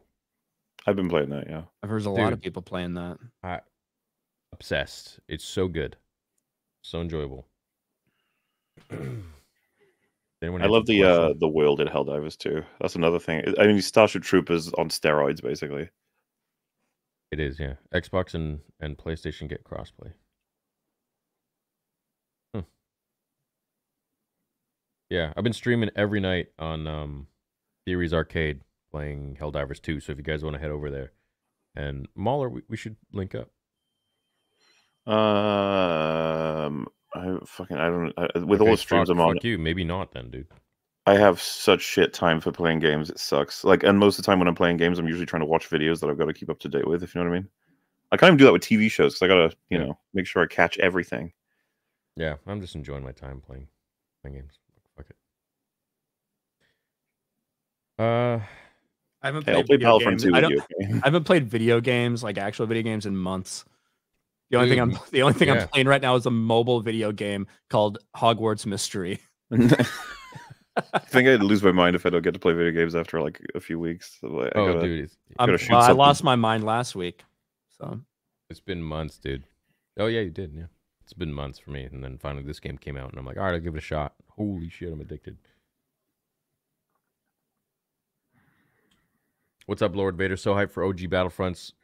Good luck advancing on me in the Renvar Caves. Limit JK 1 and 2 are my favorite games of all time.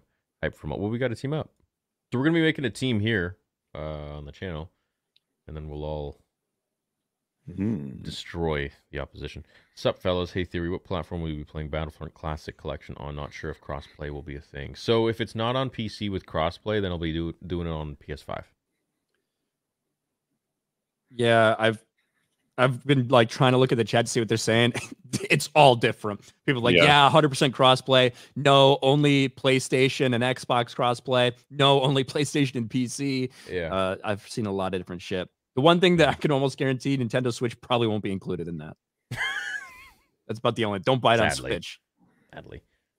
Do you guys think Star Wars Outlaws will be a good game? It's made by Ubisoft and is open world. Also, Theory, your sabers are amazing. Thank you. Thank you, dude. Yeah, we're about to launch in... I mean, we had a huge meeting yesterday, and I'm very excited to show you guys everything with TheorySabers.com.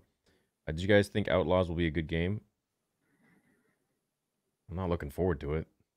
My instinct says no.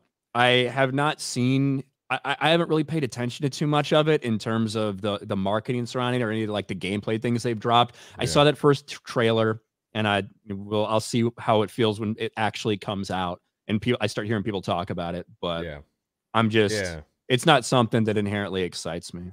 Yeah, I'm not crazy about it. I mean, it's, I think one thing that I thought was cool in the initial trailers was when they showed the transition between taking off and like getting into orbit and like getting into space quickly. I think that was kind of unique in terms of something we haven't seen a ton of, like that kind of fluid transition between atmosphere and space and like maybe right into a battle or something. Yeah. I agree. That's something new, but yeah. Other than that, I didn't take too much from the trailer. Other than I get it. I want this chick to be Han Solo. Cool. Theory looks like the kid who played Aang in the live-action Avatar: The Last Airbender movie. I did see that. Pass through the chat. What the fuck? Who's that? Well, he's I don't even know the name of the actor. Let's be real. The clone in the tank will be Rey's father. That'll be them explaining that. Oh, and Snoke will ultimately be Sabayoth for Days film. You have blinders over your eyes. No, I don't have blinders over my eyes at all. The Snoke will ultimately be Sabayoth in Dave's film is something I haven't even thought about. Me neither. But what if he's not like an old decrepit piece of shit? What if he's you know, I didn't even think of that. That actually would be... Sabayoth wasn't like... He was old, but he certainly wasn't decrepit. Wow. Here we go. Like he was... Here we go. Here's what's going to happen. Yeah, it could be Snoke. Him and Luke fight. Luke fucks him up. And then there's going to be some sort of explanation why Luke is hiding on an island. Well... There you go. Maybe. The reason he's hiding on an island would be well after that, right? Because that would have to be after he's already like tried to, well, not tried to, but thought temporarily for a moment about striking down his nephew. His fucking nephew, yeah. I was gonna say they've already provided why he was on that island by TLJ. Yeah, but well, they're trying to fix everything. But he also had a bad breakup in the Dave Filoni movie with somebody, and that'll go further to like his psyche, his mental state. They're trying to fix everything. Just out of curiosity, what would be one example of them trying to fix things? Well, fix is you know, I'm being generous with the word. Fix in the sense of like, you know, what can we do from here? I think with Luke, The only thing really is to kind of be like, well, look, he went to the island because they were going to clone him or something like that, or like they got a sample of his hand and they tested it, and it's the same thing as Omega, but maybe even better. It binds to Palpatine, so they were going to make a cloned Luke and then have Palpatine go into it, and it would be like game over for the galaxy. So he had to go and hide or some shit. Do you read the user? You read the user? For the super chat. What? Where? The username for the super chat. Oh, yeah, whatever. It's not that bad. No, it's not. It's funny. Yeah. Yeah, I didn't even think of that, man. That's actually a really good theory. So shout out to Darth Vader's burnt bomb hole. Why is he wearing a dress? I'm your mother. It's like an apron. And he's got a duster? Right. Yeah, he's cleaning. Cool. The most threatening Hemlock will be is when he tells Omega Santa Claus isn't canon. Andor's prison arc was way better than this. This was lame. You're gonna catch a fucking disagreement from me. The prison arc in Andor was fucking baller. Yeah. Well, Mahler loves Andor. I do. How do you deal with that? So like, let's say there's a lot of people that like talk shit about all of us, right? But there's a lot of people that talk shit on you, and then I would say like Andor fans are like probably sequel fans, a lot of them, and then they find out that you support Andor and back it up. So then are they like your fans of you now, or like what's the deal? One of the funniest examples of something like that happening was obviously like a huge part of my career at this point is shitting all over the MCU, right? Like every single entry almost. Zack Snyder's the Snyder Cut comes out. I make a video shitting all over that, and then like gets shit on Twitter and stuff, and loads of people are like, I fucking hate MCU shills. And I was sitting there like, I get hatred every day from MCU fans. Like, what the fuck? This people perceive you whatever way they want, right? Like, in the same vein, a lot of people are like, why does Muller hate everything Disney Star Wars? Like, he's got a huge bias for it. And I'm always just like, Andor, man, it's got to counter that every time. Right. But you are right. There's probably a cross section that matches in that way, like a Venn diagram, you know. Yeah, and how do I deal with it? It's just it's always going to be in like the arguments. I've got huge breakdowns with people about like the nature of the writing in the sequels versus Andor or something like that. And to be fair, I don't even know this, but Andor came out. I watched episodes 1, 2, 3 and was like, and I didn't watch the rest of it. It was only my audience constantly sending messages saying you should fucking watch it. And I finally did with my friends, and then we were like, whoa. We were very impressed by the time we got to the end of it. Then we were like, shit, that was actually a lot better than I thought it was going to be. So what I guess I'm saying is I was poised against it, and it still won me over. Okay. Someone says, how are sequel fans and/or fans? How did you come up with that conclusion? Well, I basically came up with that conclusion by the level of intolerance of Andor fans,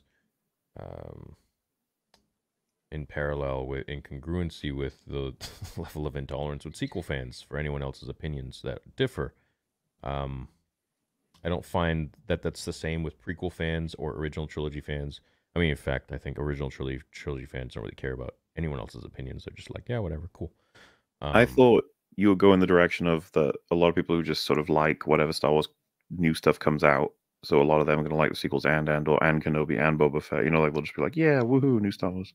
Yeah, that's what I call like the more so. Yeah, that's part of it too. But I think it's just the level of intolerance that I've seen online. It's the Twitter crew of regular people that are just, once again, intolerant of anyone else's opinions. That's what I find to kind of group them all together. Otherwise, I don't actually have any sort of data that puts, if you're an Andor fan, you must be a sequel fan. Well, I'm a unique breed. You are a unique I'm breed. part of the Bad Batch, you see. Yeah, you are. Yeah. Clone Force 99. Your tech. Who would we all be? I think Mahler would be... I'd be Omega, obviously. Fuck,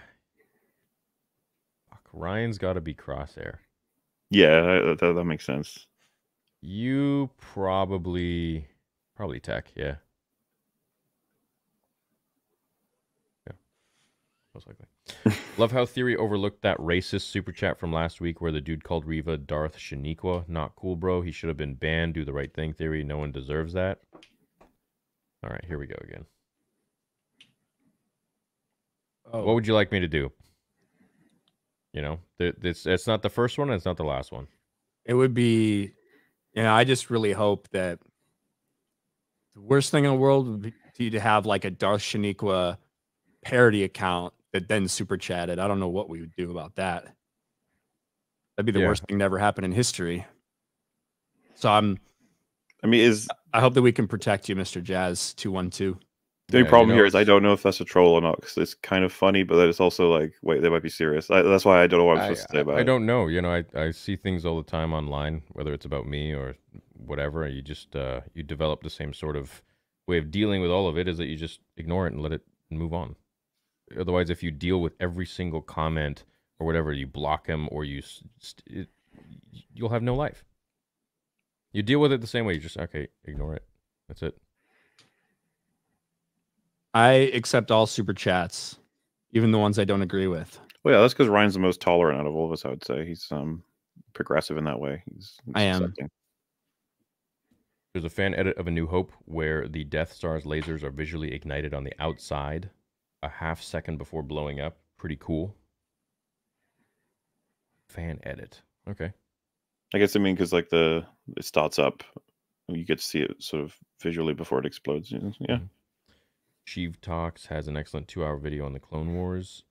Gay actor Michael Douglas, highly recommend. Well, thank you, Michael Douglas. Gay actor Michael Douglas. Thank you, gay actor Michael Douglas. How's your wife? She's gay.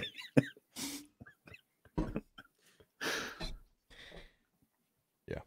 On a random note, we have 2 titans releasing this week: Dune 2 and Jave Clavel's Shogun on TV. Oh shit, really? I wonder if any of you are going to talk about that one. Yeah, so I'm actually going to revamp the Movie Bros channel. It's just going to be, I don't know, Movie Bro or Movie Theory or something. Theory reviews. I can just review everything. Games, movies. Just fun shit I like to watch or do. Yeah. I have heard about Shogun, but I don't even know like where it's airing. So I don't know where I can watch it. I don't know. I'm sure Mahler will be talking about Dune too. I mean, it depends. I'll watch it. It depends on if I see like viability, because like I don't have a huge passion for Dune, and then I don't know if my co-host on EFAP will or not. It's always dependent on that sort of thing. I think you should watch it just because. I'm definitely gonna watch it. It's just how much I'll care about Dune as a story to sort of break down. Mm-hmm.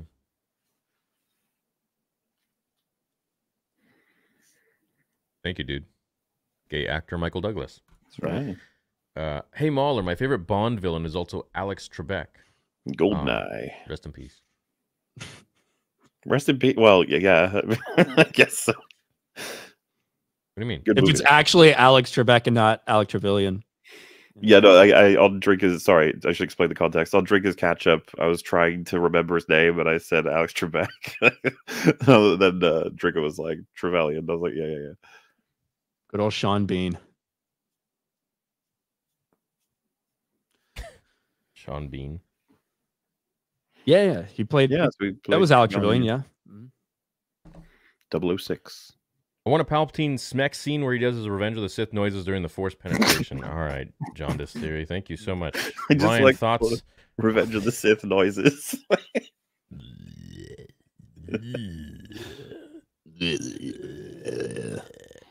Yeah, that would be the closed caption. Says Revenge of the Sith Force noises. Hey Ryan, are you going to what's it called? I think Comic-Con Dallas or something.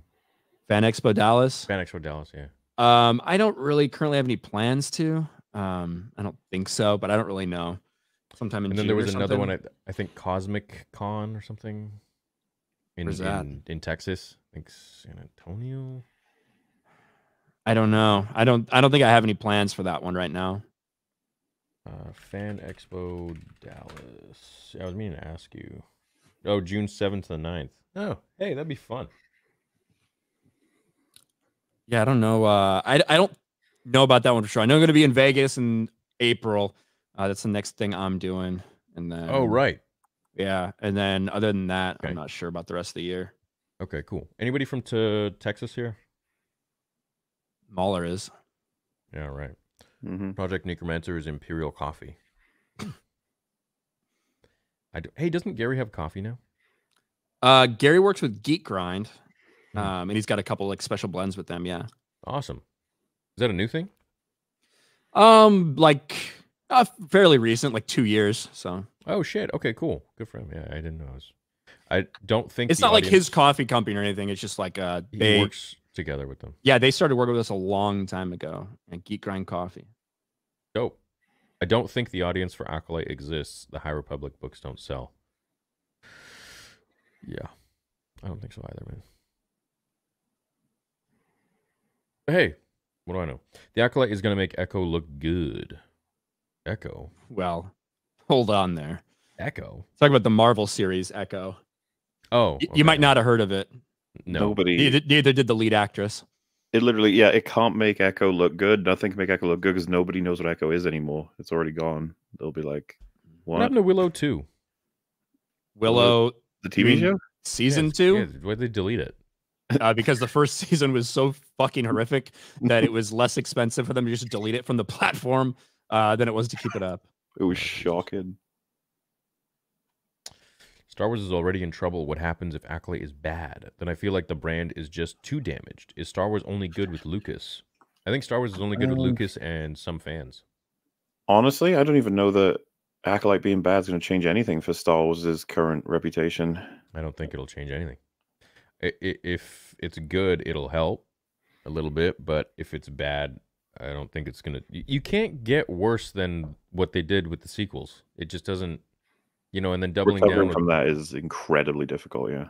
well, and then Boba Fett and Obi-Wan. I mean, Mhm. it's literally the biggest nails in the coffin. I think there's one thing left that they could probably destroy, and that would be like almost impossible, I think, to really come back from that, even if you release really good stuff. Would probably have to be destroyed Boba Fett, they destroyed Kenobi, they destroyed Luke. Han and Leia are gone. Oh, there we go. Han's a loser. Vader and Obi-Wan, like prequel era and OT era, kind of. Like, Yoda. There's always more damage you can deal to him. Yeah, Yoda could be If you destroyed. damage Yoda, say goodbye to your franchise.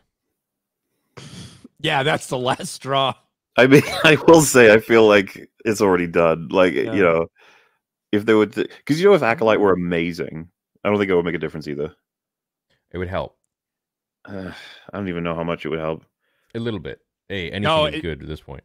So if Acolyte was amazing and did well and was well received, it could actually be a game changer because it would be maybe enough to convince them that they can tell stories, even though this one is tangentially connected to Right. like leading up to the prequels or whatever. Outside. It could convince them that they don't need to stay in the OT prequel era and like use those characters or whatever. They could actually go back 1,000 years. They could go forward 1,000 years. They could tell stories in the galaxy without feeling the need to connect them to those things. That's right. So I do think if it was like really successful, that might be a positive thing.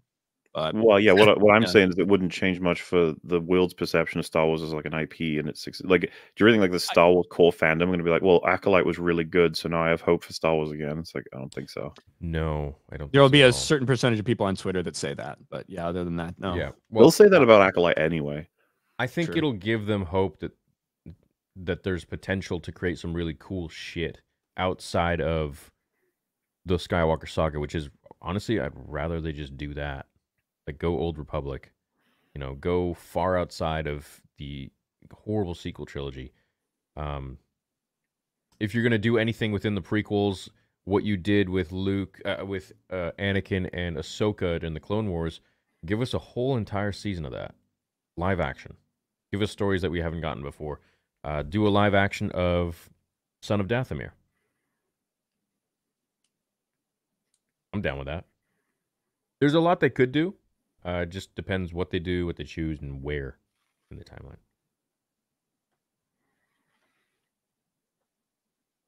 I know Ryan really wants an Omega trilogy. Yeah, of course. Really Oh, grew to God, like yeah. Ahsoka in the Clone Wars, and Dawson not it. I don't think it has anything to do with her. Like, To do with the writing. yeah. The problem is that almost every person acts like Rosario Dawson in like the Mandoverse in terms of their delivery and shit. This could be because we know she's capable, so they need a director who pushes her to be like a character, and then we need Ryan this good as well.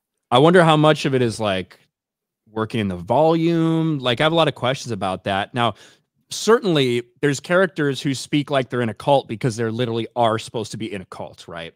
The delivery for characters like the Armor and Din Djarin, Yeah. like it makes sense.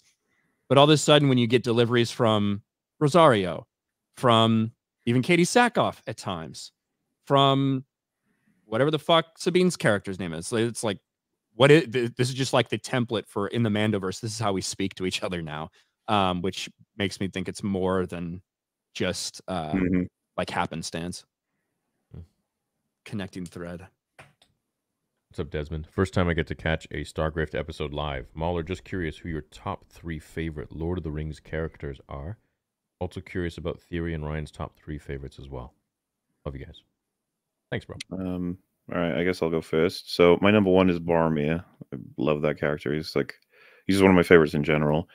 And then past him, it gets a little bit more complicated because there's a couple I love. Like Sam would be super high scoring. Theoden would be super high scoring. And there's a couple of others I think that would start to sort of scratch at getting close. But I think that would be my choices for top 3. I wouldn't exactly know how I'd rank them other than Boromir being number 1. So Boromir, Theoden, and Sam. I like Faramir a lot. I don't know if I can. Are we talking about books or are we talking about like movies? Just do it all. Up to you. I would put Gimli up there. I like fucking Gimli. And fuck, we'll do Gandalf too. Oh yeah, Gandalf's good. I'm not like a massive. I love the freaking movies and I really like the books. I'm not like a massive Lord of the Rings fan though. I really like Fromir, Tryndamere, and Vladimir. I think those are my favorites. I don't know. I don't know Lord of the Rings that well. I love the movies, but I don't really know much about it at all. So, you know, I'm going to say Legolas, probably Aragorn, and Saruman. Came close to being a League of Legends top 3 with Tryndamere and Vladimir. Yeah, both. Oh, cool. Palpatine is Anakin. Vader. Why the hell does he need Grogu or Amiga's blood? I guess he's not a candidate. Perhaps. Remember, Moff Gideon made a better clone than Yeah, what is that shit, man? How does he make like 10 clones of himself and they're all Force sensitive? They're gonna come back. Like fucking Gideon is so coming back every season. Doesn't He'll make be sense. back with an even bigger army at the end of season 4. It's gonna be like a million of them. My clones. Oh wait, hold on. And then together they're gonna bring down a planet on Mando, and Mando's gonna have to shoot the planet so that it doesn't blow him up. It's gonna be great. Guys, My clones. I can't believe it. This is like, I'm triggered right now. I'm like freaking out. I'm having an emotional meltdown. Darth Shaniqua just super chatted, and I don't really know how to feel about that.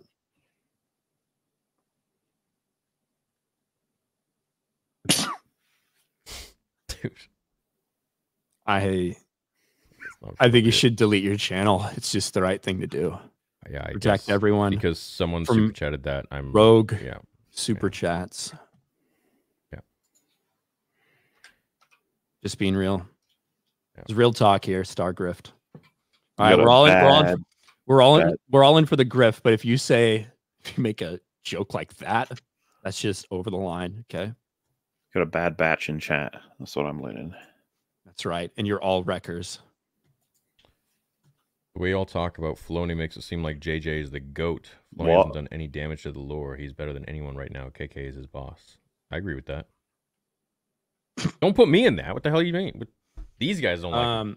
Wait, you agree that it makes it seem like we think JJ is the GOAT? No, I don't know where that came from. God damn, doesn't he's make like any the sense. patron Satan of this, like, destroying Star Wars. It doesn't make sense. J.J. Abrams has been involved in 2 things that were very bad for Star Wars.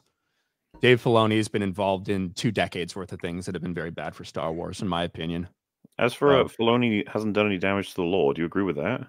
I couldn't disagree less. He has. He's done serious damage, and then he's better than anyone right now. I still think Gilroy is better than Filoni, easily. And then that's only including the people who are currently working on Star Wars. If we expand it out, there's going to be shit tons of people. Thanks, Baba. This one actually makes sense.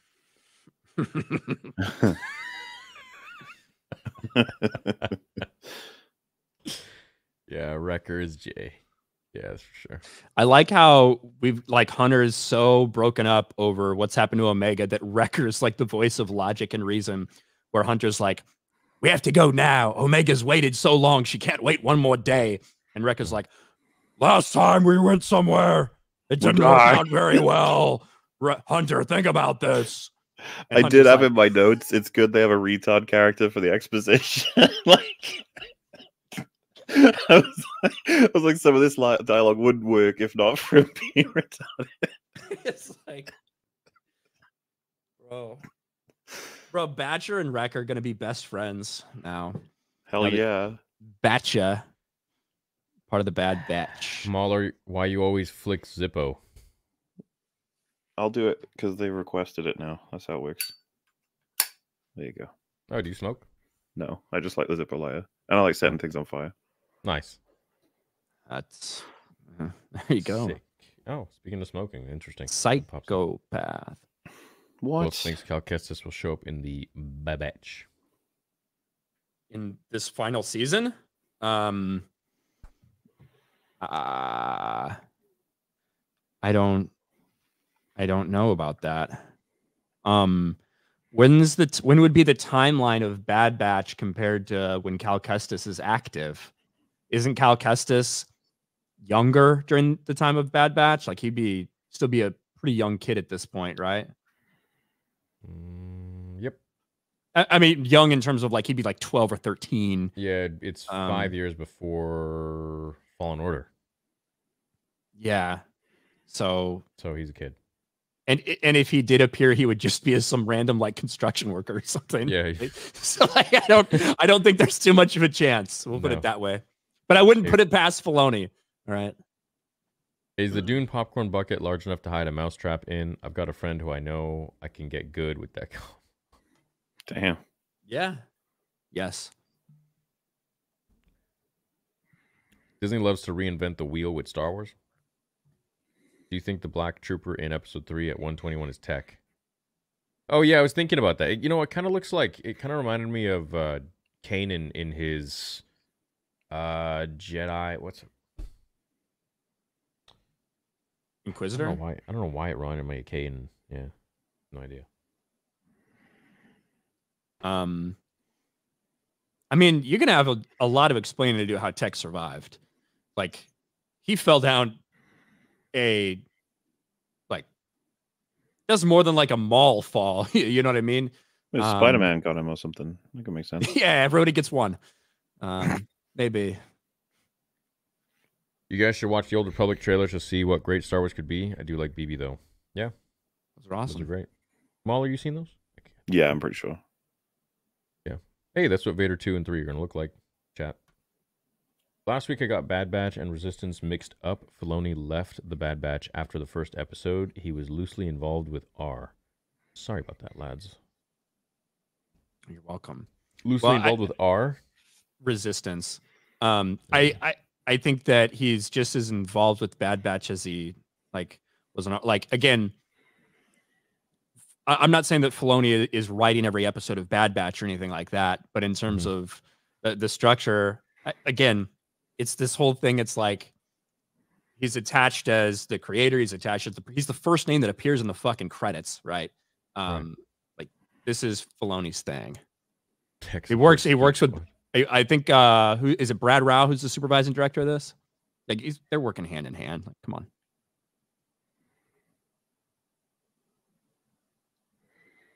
Why do we need the M count? I don't think you wanted to say M count. Somehow Palpatine returned. Why can't they just G-canonize the sequels? Is it really that hard? Remove all 3 from Disney Plus. Stop selling the DVDs. Besides Ego, why not? It's shit. you have to remember they don't think that. They're They like, don't. That's precious sequels. All right. Love them. Not only do they not think that, but also it's not just the sequels now. Think about all the storytelling that's been done, in large part by people like Favreau and Filoni, that are trying to connect things to the sequels. If you're going to decanonize things, you have to take it back to 2012. Yep. Right. And you have to decanonize everything. I don't care if it's something you like. I don't care if you like Rogue One. I don't care if you like Andor. If you make a decision like that, it can't just be piecemeal. It has to be fucking everything that they've created. Mm-hmm. And that is it's a much bigger decision than people make it out to be.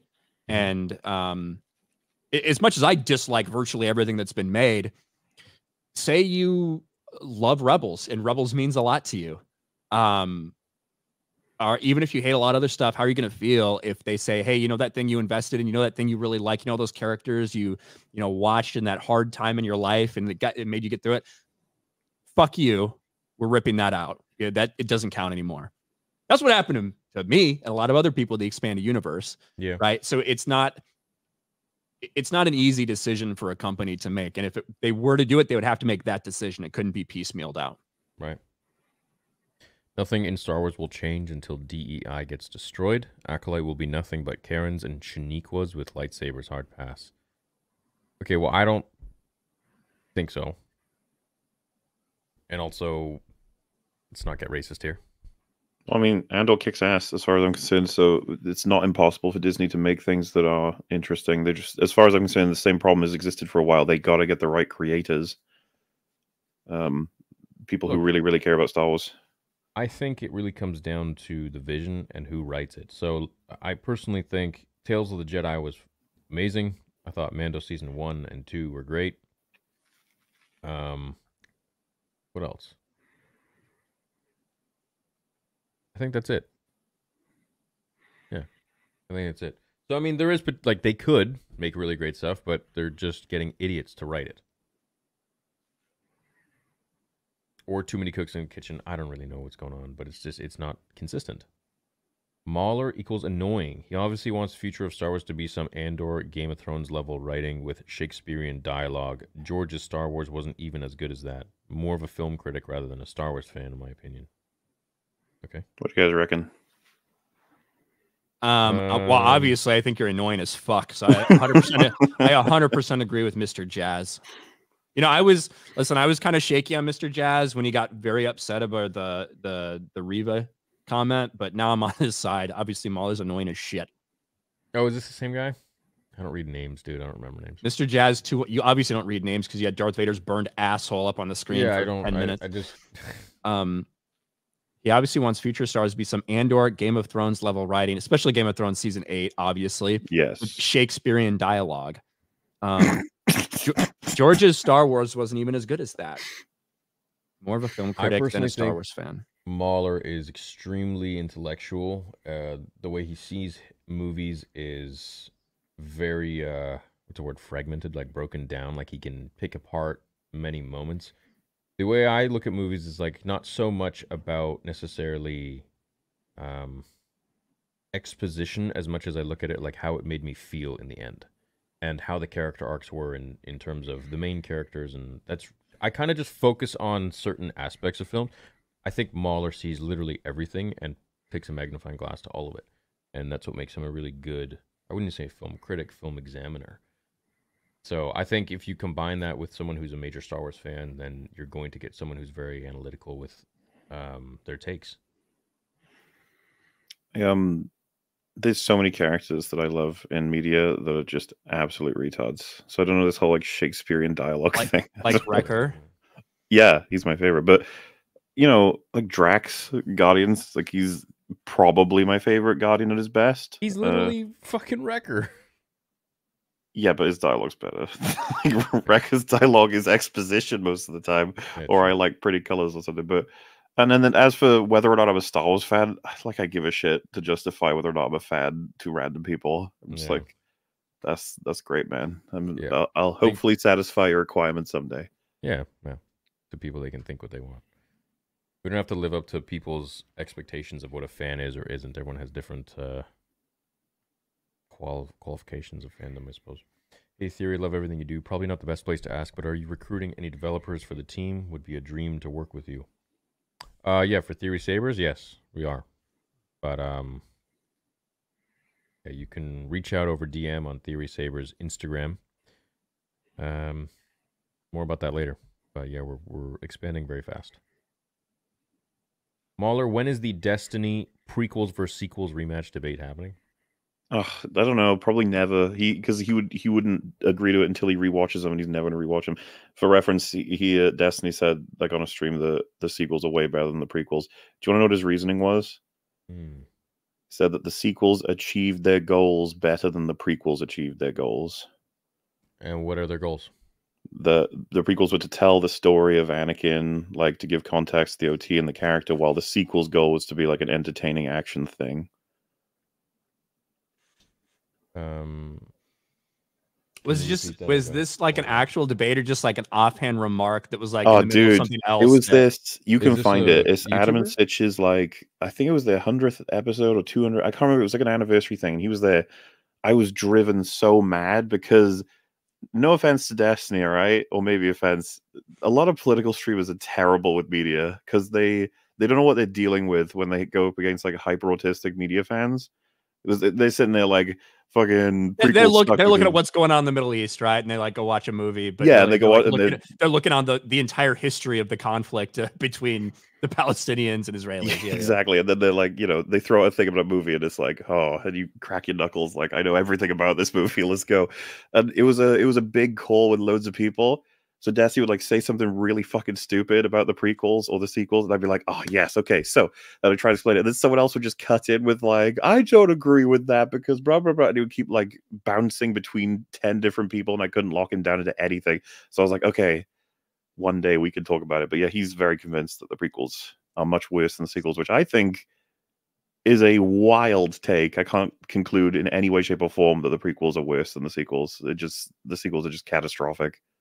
So you've had Destiny on EFAP before. Was it what was that like Asian multiverse movie? Everything Anywhere All at Once or whatever? Yeah. You had him on to talk about that, right?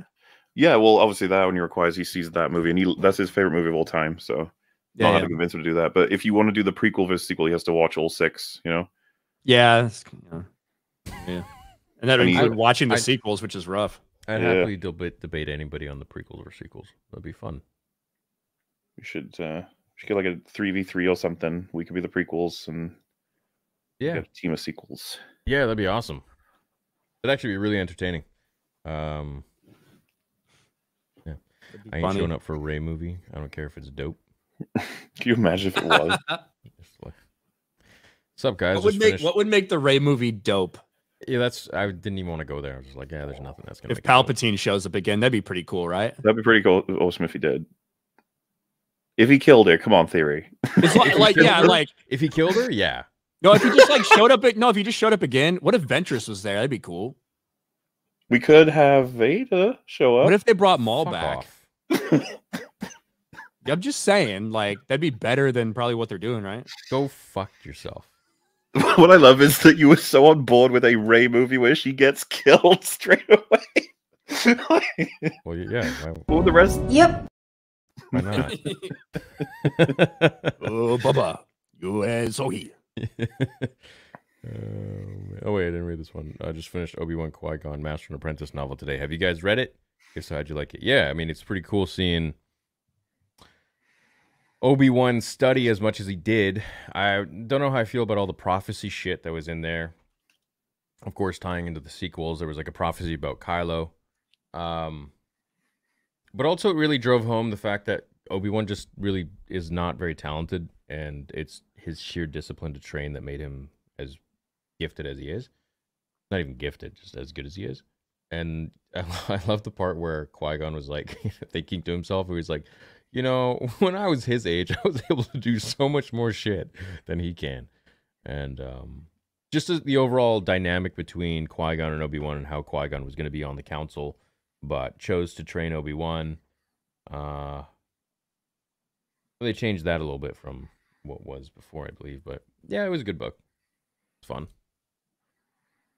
Yeah, I didn't. That's new canon shit. I didn't read it. I can't read. Yeah, Molly can't read. You can't read? Nope. You dyslexic? He doesn't have the capacity.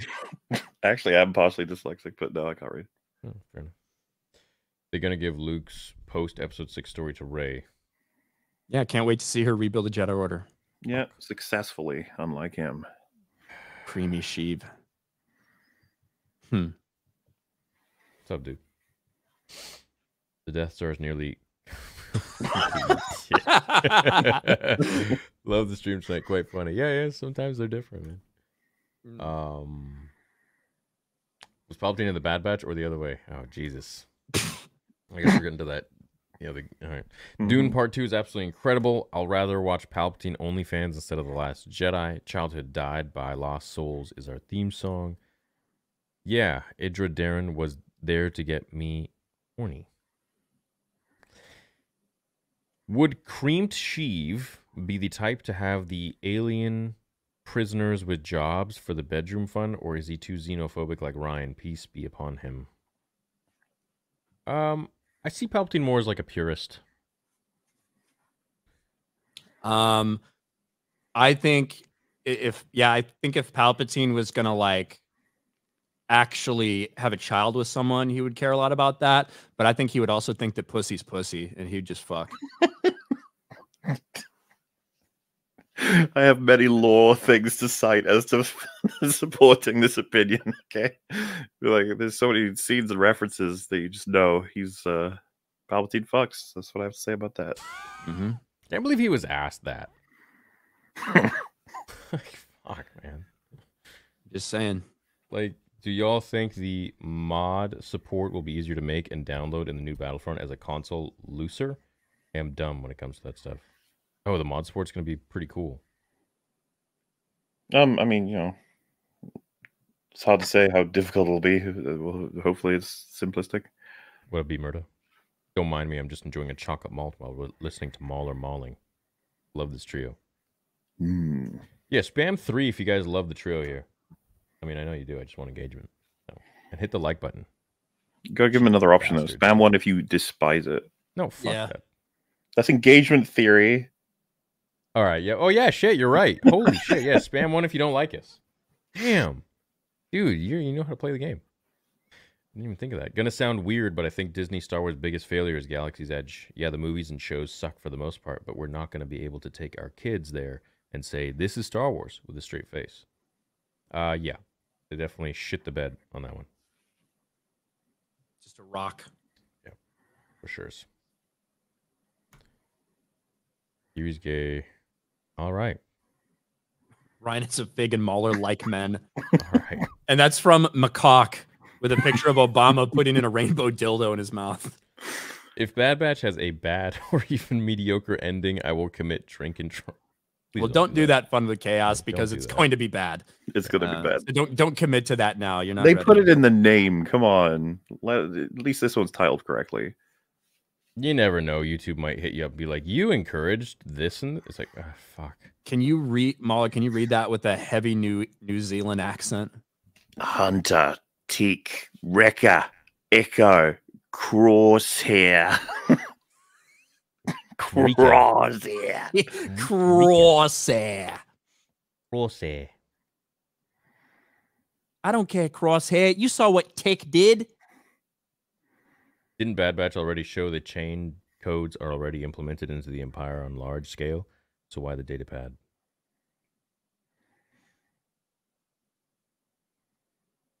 What do you mean?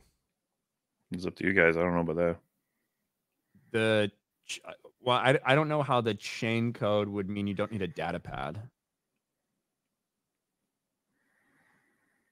Maybe I missed something. I kind of like, honestly, season 2 of Bad Batch, I kind of skimmed over the first parts of season 2 and watched like the last 4 episodes. Like I watched all those beginning to end, but the first, I don't know, 10 or so, I kind of skimmed through them. So I don't know. Not sure.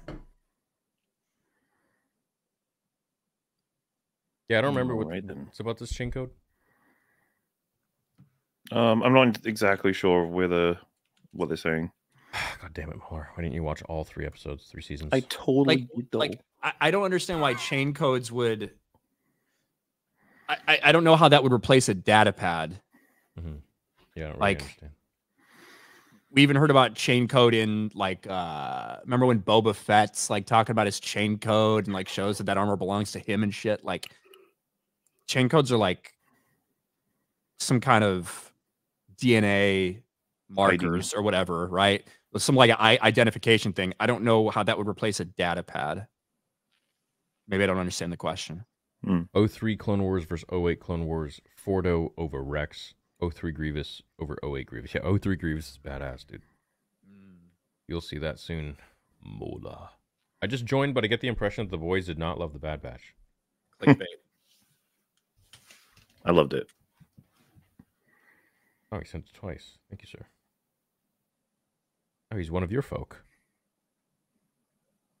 He is? He's using pounds. DBTXB. Oh, yeah, there you go. Hey, Theory, I've watched your videos since 2016, but recently it was difficult given how positive you seemed about recent Star Wars. Now I understand the context, and I truly apologize for not noticing. But recently it was difficult given how positive you seemed. I don't think I've seen very positive about recent Star Wars, have I? I mean, a lot of people have been accusing you of the reverse, haven't they? Yeah. Well, thank you for watching.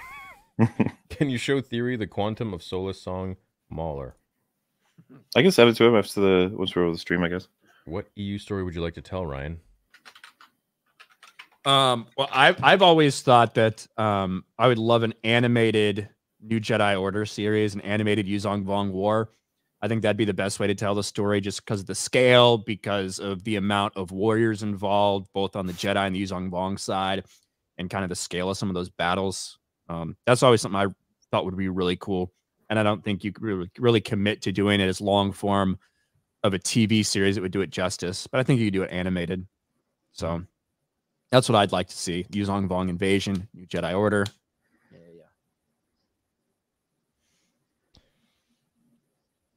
Oh, we did this one. I tried, yeah. Disney already has a Star Wars kids show, Young Jedi Academy. Any show premiering at 3 a.m. EST ain't no kids show. Be better, Bad Batch. Be well, boys. Well, I mean, it's just the premiere time. I wouldn't really say that's for kids or not kids. Yeah, it doesn't. In a way, it doesn't really work that way anymore for TV, right? Because like Disney Plus is the main place to watch it, and that just means it's available. Everyone's gonna be watching it at different times. It's kind of just more so the watch parties that made it like a midnight thing. I'm sure, like, it's generally directed at a younger audience. I'm sure that's the case, but like, I just want to fight for. There's so much kids content that when I was watching it as a kid and an adult, that I'm like, God, this shit's good. You know? Yeah.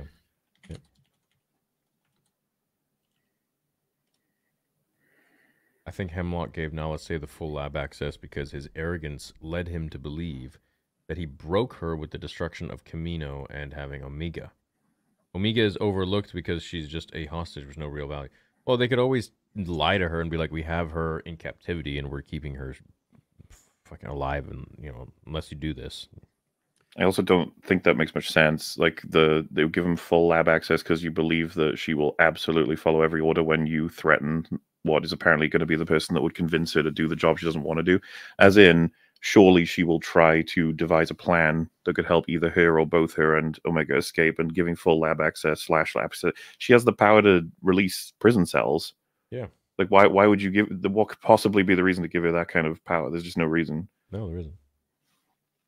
None whatsoever. Thanks, Ross. The old Battlefront games or on newer gens, though? Yeah. Of course. Fuck yeah. Ryan didn't even mention Palpatine's son, third eye on the back of his head that has force. Yeah. Yeah. Again, Jedi Prince is a fucking wild series. Yeah. Who the 28 Days Later sequel? Oh, who's excited? Yeah, it's 28 years later, 20 right? years later, That's weird. That shows up right after. Do you guys think Rey will help fix Star Wars in Episode 10? Yeah. I don't think it'll be Episode 10, but Ryan's really looking forward to it. Vader and Boba. Yeah, but it basically is Episode 10, for being real.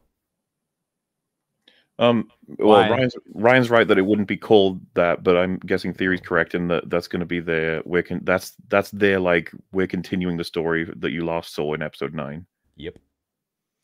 Yeah, so like it would only be episode 10 to me. You should only do episode 10 if you're doing part of the Skywalker saga, right?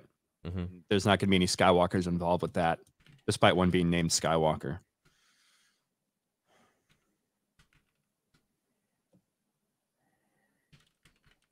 Okay, well, it's kind of a. I'm doing the poll, but it's kind like I don't consider Rogue One episode 3.5. No, but yeah, I don't think anybody really like it. If this Rey movie, I assume, and it won't do this, but I assume they want it to be like a big thing of, this is the next big bit of lore that enters the Star Wars universe. Because in the same way that Marvel TV shows only add small significant events, I assume they feel that way about Star Wars Marvel. Like the big thing is going to be the big movie that comes out. Everyone's going to have to keep, like Mandalorian and Grogu. That movie will probably have bigger events in it than in all 3 seasons put together. Mm-hmm. Wow, some people are actually choosing Asajj in the Bad Batch. Are you kidding? What? Should be 100%. What the hell? Vader and Boba. You guys crazy? Who would choose Asajj and Bad Batch would beat Vader and Boba Fett? It depends how badly written is it. Oh, and we will ever see Founders of the Lightsaber. I mean, probably in the new what is the Star Wars movie about the origins or something? Yeah. Season 3, episode 118. Season 3, episode 3, 118, implying limping assassin clone, something or nothing. that would be this exact same time. Well, almost. The other person said 121. The same one who said they think it was Tech. Interesting. Don't forget to blue wrench me, mod me on this channel. Theory bought Helldivers today. Let's get it. What do all the hosts think of the game? I think it's amazing. It's really, really, really, really cool. I almost want to see like a TV show in that world. I think it's super fun. That opening cutscene where they like get you into it is so fucking funny. The the perfect world, and then he's like, "This could happen to you," and so what do? You join the Helldivers, that sort of thing. Just like when you shoot and shit tons of bugs, and they're just like democracy. Like it's just fun as fuck. Yeah, it's fun to play. I haven't played. What's up, Mike, dude? Rossi, now modded. Question from the past. Obviously, 3s and 4 aren't good, but is your grading scales based on 7 being average or 5 being average out of 10? Discovered all 3 of you during 2020 peak podcast. Love all. Thanks, Christian. Hey. So I'm gonna explain. So my ranking system is really fucking ridiculous, to be honest. So if we were to take the movie The Gladiator, I give that a 10 out of 10. It's my favorite movie of all time. If we're taking Revenge of the Sith, I give it a 10 out of 10. If we were to take Mando Season 2, I'd give it a 10 out of 10, but not compared to Gladiator or Revenge of the Sith. I'm comparing it to Disney Star Wars. I'm not comparing it to the prequel trilogy or anything like that. I'm comparing it to what Disney has done to lead us into this kind of corner and what they could possibly do to make it better, to give us a bit of an escape. I don't really see it as like, oh yeah, if I give something a 10 for Disney Star Wars, then that means, it's on par with The Gladiator and Revenge of the Sith and everything else that's literally perfect. If they release like 10 amazing things in a row, better than Mandalorian Season 2, would you then in retrospect change your ranking of Mandalorian Season 2, or like it's rated down to like an 8 or something? Yeah, that'd be reasonable. Yeah, because, we're coming from The Last Jedi. That was the first real cameo of a Jedi that we got. And Luke, I thought my favorite guy was a bitch. I thought he was gone. And he wasn't. And it hit me at an emotional time in my life, and I freaking bawled. So, I will say, follow-up question. If the next 10 things they come out with were even worse than you could have possibly fucking imagined, would you retroactively make Mandalorian Season 2 a 15 on your scale? No. Okay. No, 10's the max. And doesn't that mean then that on your scale, that's particularly harsh on Bad Batch? It's a 4 by Disney standards. Yeah, because it's now leading into the sequels. I don't like that. Someone said, "Why you got a complicated 10 out of 10 scale?" I know. Well, Yeah, I know. Yeah, you're So- Look, like, look. If you want me to review everything on a fixed scale of like gladiators up here, what things will get like a 5. Everything will get like a 5 or a 6. It's funny you say that because if I go next and then Ryan, like I've tried to sort of make mine as consistent as possible across the board for storytelling assessments. It's a better so way to do it, yeah. But I run it's just how two I at do the it. same time, for lack of a better term, without bias. My desperation to just analyze it based on its cause and effect. So it'll go from top I like tier. your which is- Freudian slip of assassinate that thing. Mueller. well, see, you had TLJ on my mind, so I can assassinate that film. Mhm, But yeah, if 10 out of 10 would be like a I'm not even kidding when I say like Blade Runner, Citizen Kane, like these classic films are all incredibly tight. The Thing, Alien, I would be here forever if I listed them all. But the 10 out of 10s are going to be stuff that when you analyze it, it's like almost impossible to see any kind of flaw in how things move along. And then zeros, you're looking at like I've never given a 0.5 is the lowest I've ever given, and that was to Ant-Man and the Wasp: Quantumania. No, sorry, Multiverse of Madness. That was the 0.5. Yeah. That film, my video is 6 hours going over how they've broken continuity Christ. like 1,000 times in that film. It's incredible. You have to try to make it that bad. Right. Point being that a 3 or 4 then it can be okay. Like that could mean something that's pretty damn entertaining. Because the other scale I run then is like the subjective side of how much I enjoy a thing. Like at the top of the scale is something like Lord of the Rings, but also Batman and Robin, where I'm just like entertained immensely by how retarded a thing is. And so I try to let people know that side as well, because I am human. So with Bad Batch, it feels like a safe 3 on both ends. I'm not really having any fun. I'm kind of like, this is something that's happening. I can recognize some stuff is happening. And then in terms of continuity, it's not doing very well either. So in terms of what they're asking, I feel like Theory's is harsher than mine. Like my 3 is nicer than his 4. Yeah, mine's Yeah, I not think as so. complex as these gentlemen. I give something a rating out of 10 based on how I like feel in the moment. I try to be like somewhat non-biased and admit if I think it's bad but still had fun, I'll try to let you know that. But things also do change, Sometimes the way you feel immediately coming out of the cinema, like when you haven't had time to digest things, you sleep on it, you think about something, you're like, well, that was I kind of feel weird about that now. Like That's what I things can did with change 9. after you rate them initially. Oh yeah, that's the problem. That's the mistake I made with Rise. Came out of that, I'm like, oh, this was a great film because it fixed this and this and this, and it gave Luke his moment. And I'm like, wait, that doesn't make a movie good. It took me a little time to understand that. Wait, what the hell? Theory, I don't think your view and vibe works with Mauler. He genuinely hates Ahsoka, for example. I don't It's think I true. hate Ahsoka. That's why do I? it works with me though, because I love Ahsoka. I think my big issue with Ahsoka is I felt nothing. It was like apathetic in that show. I guess I Yeah. hate it for not being better. Like it has potential, I hate her. And the show. Well, I didn't like the last 2 episodes, but everything building up to that was enjoyable for sure. The first few, I loved seeing Hayden come back, but it wasn't really. They kind of just put him in there, right? It wasn't like it was meaningful in any sense in any way that makes sense. And then the whole World Between Worlds, like Jason, Ugh. what's his name? Jason Syndulla. Jason Syndulla, yeah. Jason, the name's stolen from Jason literally, Solo. I was thinking, I'm like, Thank wait, you, that's not- cocksucker Dave Filoni. I'm like, there's no way that it's okay, but yeah, and then yeah. Anyways, I just wanted to know more about Balin. I thought he was a really well written character. Interesting. Yeah, I just think it's you can't have a good vibe with someone if they don't agree with all of your takes. I hate that. I hate everything wrong with the world today. Where do you think Omega and Crosshair jumped to? Perhaps over to Fat Mace. Also, will you have the Darksaber on your full sight? We will have a saber that is dark. I'm going to bring up a video actually of me. So I tested all of them. And I'll bring up the video. Ryan, if you could read the next one while I find this video. Who do you guys think would win in a fight? Pain or Asajj Ventress? Pain? Pain.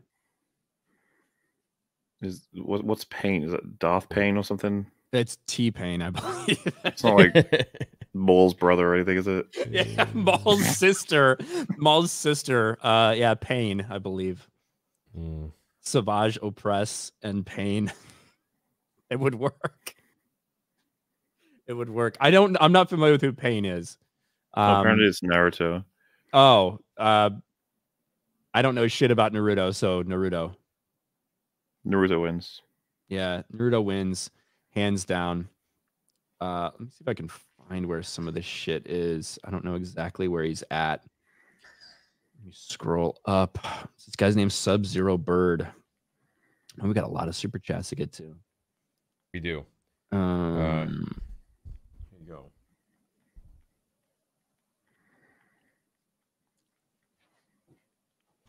Fucking Saber looks enormous. Like so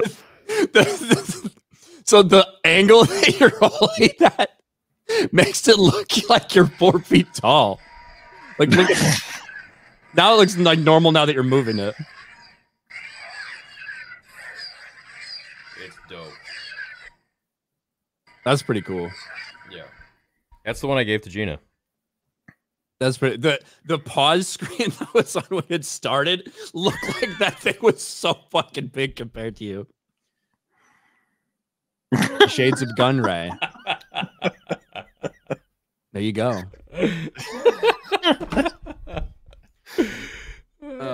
Alex Kaiser for 5. Who wins, Clone Commandos or Arc Troopers? Love the based stream, boys. Clone Commanders. Those. Leia had a son named Anakin in the EU. Why would she ever name her son after that? Well, After I mean, Anakin of all people. Yeah, so she was, again, she wanted to have someone change that name. You know what I mean? One, she forgave her father for things that happened and wanted someone to like take that name and do good things with it. And that's why she ended up naming Anakin. But it ended up putting like a heavy weight on his shoulders. This is something, by the way, the sequels did not do anything with, but knowing Leia's perspective on her father after everything that happened, like it would have been great to know what her opinion is of the man who basically made it so that the rebellion had a chance, was the same man who destroyed almost everything. You know what I mean? Planet. Like, yeah, Destroyed and her parents. yeah, and like was part like tortured her. Was part, obviously Tarkin was in charge of the space station and everything, but he was part of the mechanism that resulted in not her birth father, but her father, like her family, like being destroyed on Alderaan. Like it would have been interesting to get her perspective on that. Leia was not served by the sequels just as much as the other characters weren't. They made her General Leia, and they were really proud of themselves for that, but nothing else happened. Like for a character, she was just around, pushing buttons and telling people to go places. And then telling Rey how amazing she is. And it's just like, yep, what a waste. Do you think Plo Koon is one of the most underrated Jedi ever? You can. Yeah, he's probably not talked about super much. Yeah.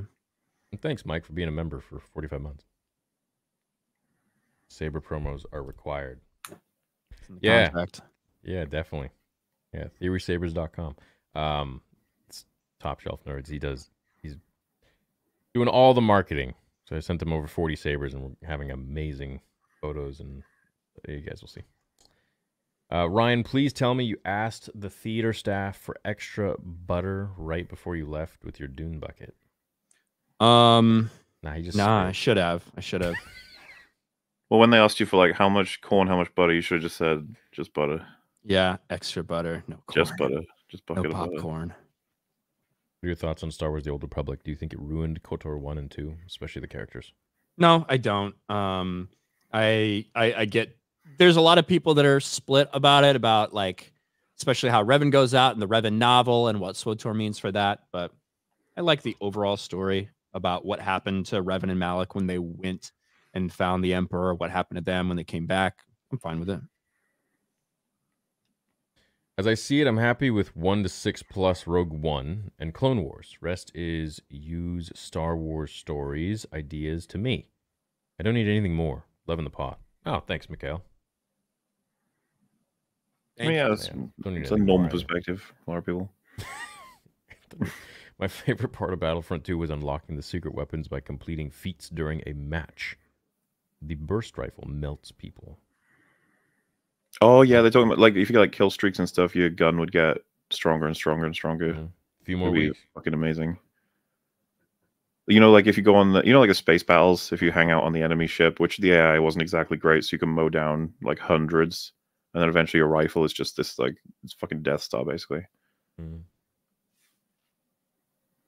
Do you think Luke and Leia were never brought to a doctor in fear of having their blood taken and then recognized as Vader's kids? It's possible.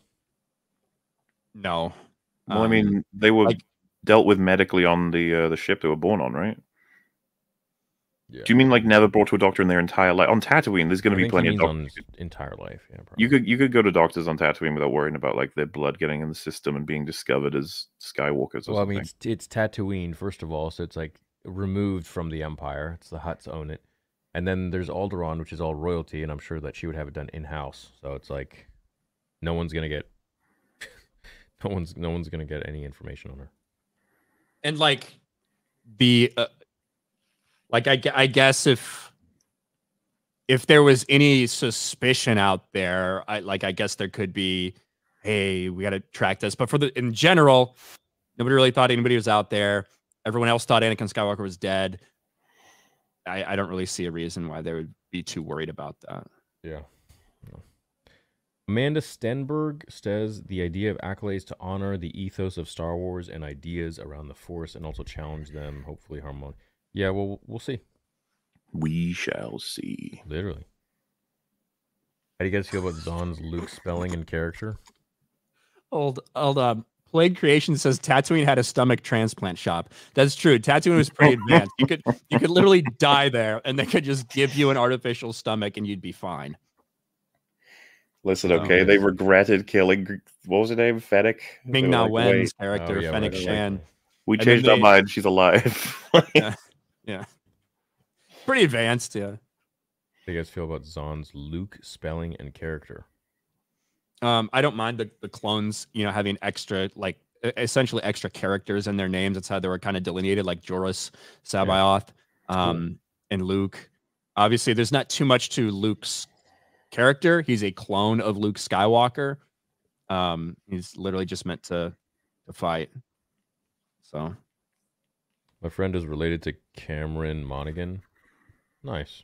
Cameron Riley Monaghan. Uses full fucking name. Yeah. All right. Like a serial killer. All right. John Wayne Gacy. Sweet. Clown. Why did Luke throw lightsaber? Doesn't seem like some... What do you mean, why did he throw it? Do they mean DLJ? In Last Jedi. Oh, why did he throw it away?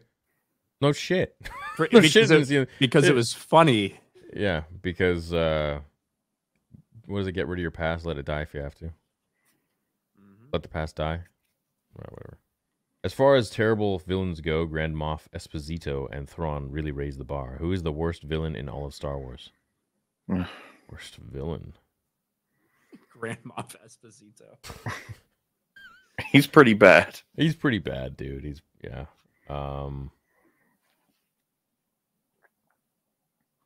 he was good in season 1 and then just became kind of ridiculous. Was he? Do you remember the finale for season 1? What they did? Yeah, he just grabbed the Darksaber and took it out. No, I'm talking about like the strategy when they were like, okay, send in some guys, wait for them, send in some more guys, send in flamethrower guy, and then like they lost. That was catastrophic. Yeah, it's because Gina fucked them all up.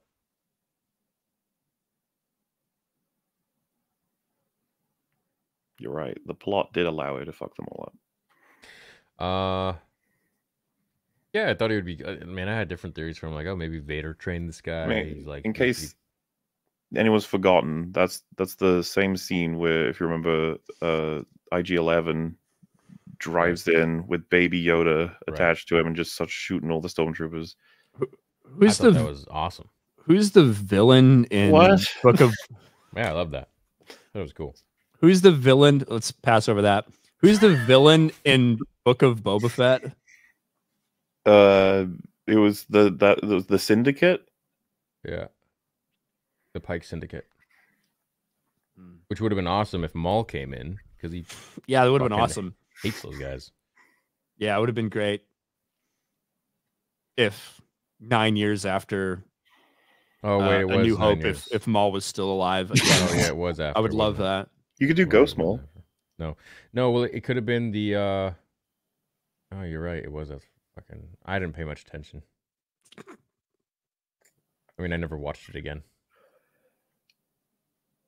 Yeah, like I remember the fight, but I kind of like don't remember like who the antagonists were in that show. Like it after was all this Cad time, Bane. It was Cad Fucking- Bane, the Pikes. What's her name? Kills them all in like a after credit scene. Like 'cause they Fennec survived Shand. the onslaught. Yeah. Fennec Shand, yeah, she kills them all. Someone says Admiral Trench. Snoke has the potential to be a very nasty villain, but he was killed off so stupid. Yeah, he did. He had the potential. They destroyed him. That Andy Serkis playing him. What a waste. Oh, he was amazing.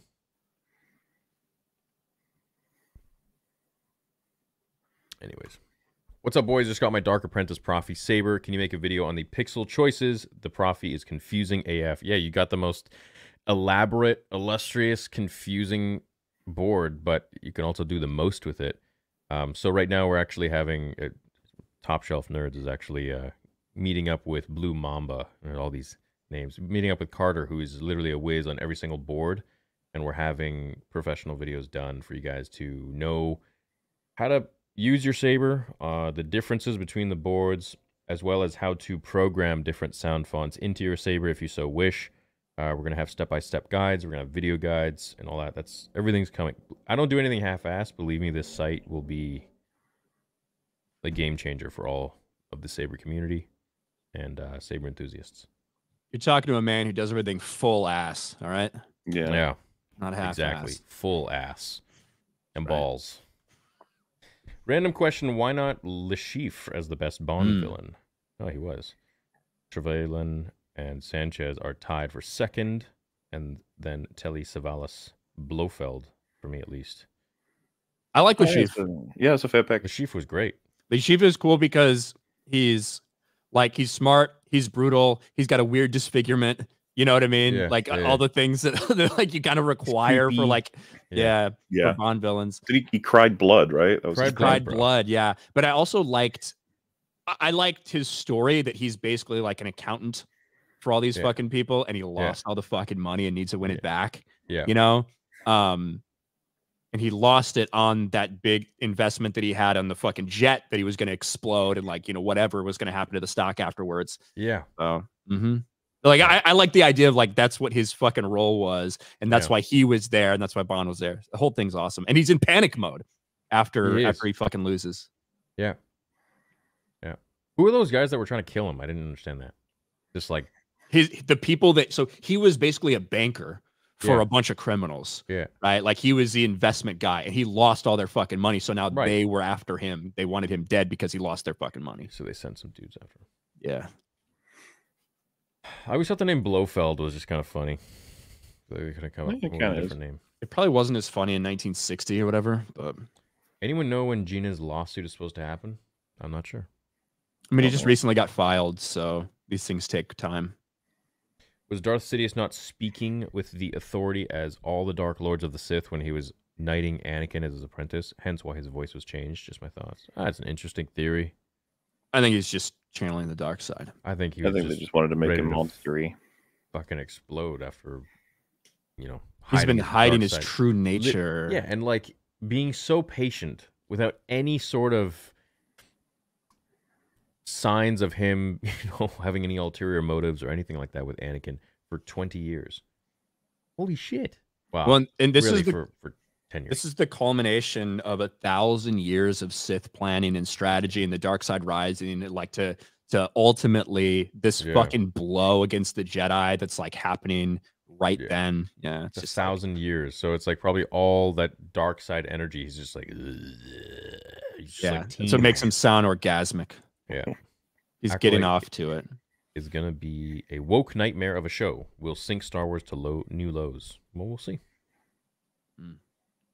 I hope not.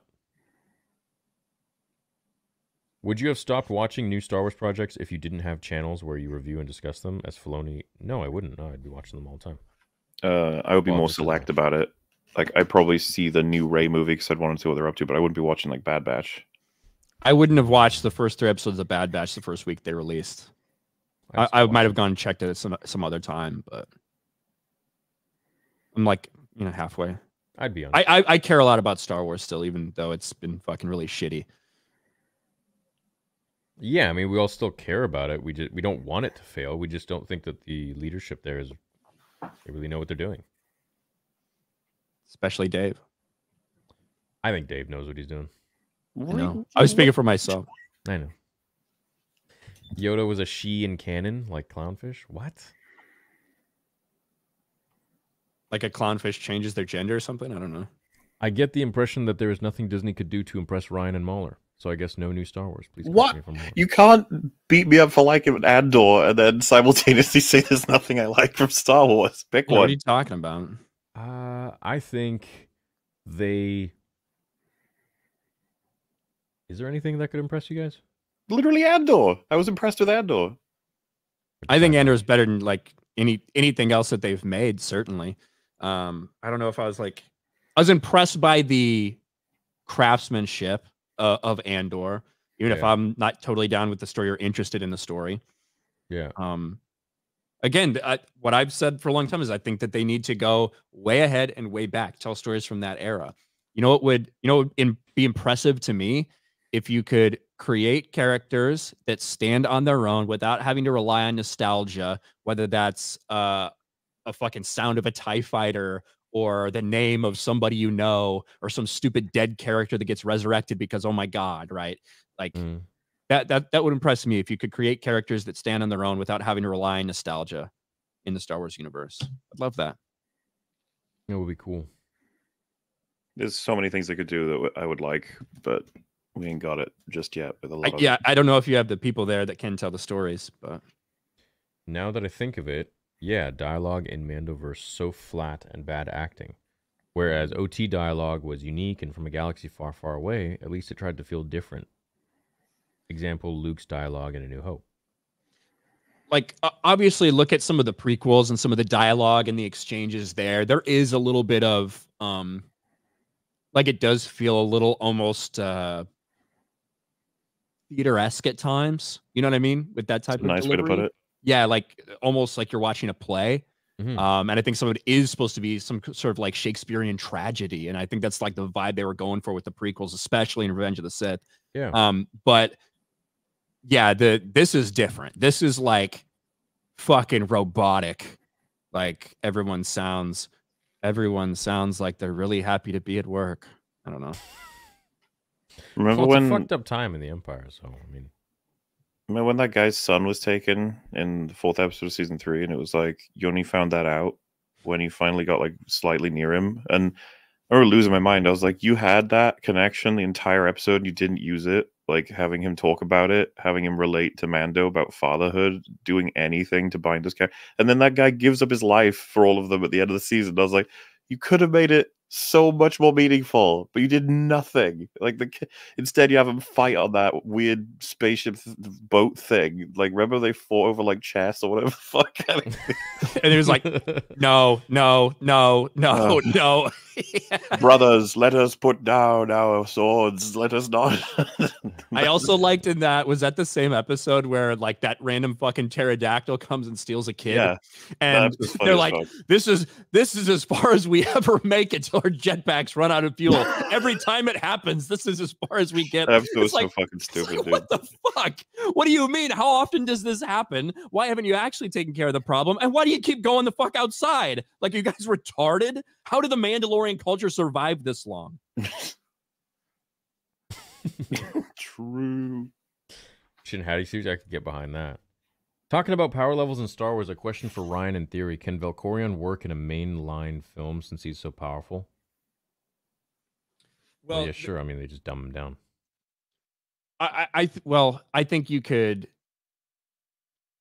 It doesn't work because it compressed the timeline. But if you go back 3,000 fucking years, 4,000 years to that timeline, You know, I think that you can do different things with the Force that maybe in either explain it away that, you know, these practices were lost or things like that over time to try to show some of that. I think I think you could do it, but you are talking about a extremely powerful being.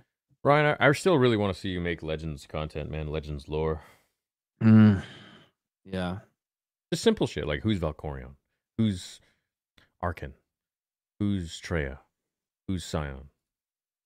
Yeah. I mean, no one watches that shit anymore, but at least you know there's a few people that will really respect it and enjoy it. That's true. If I ever get any, you know, Why not? You know, just if turn I the get any camera extra, on. if I get any extra, well, one, that's not like a turn the camera on thing. That's like something you want to, one, make sure you do your research on, get all the facts right and all that shit.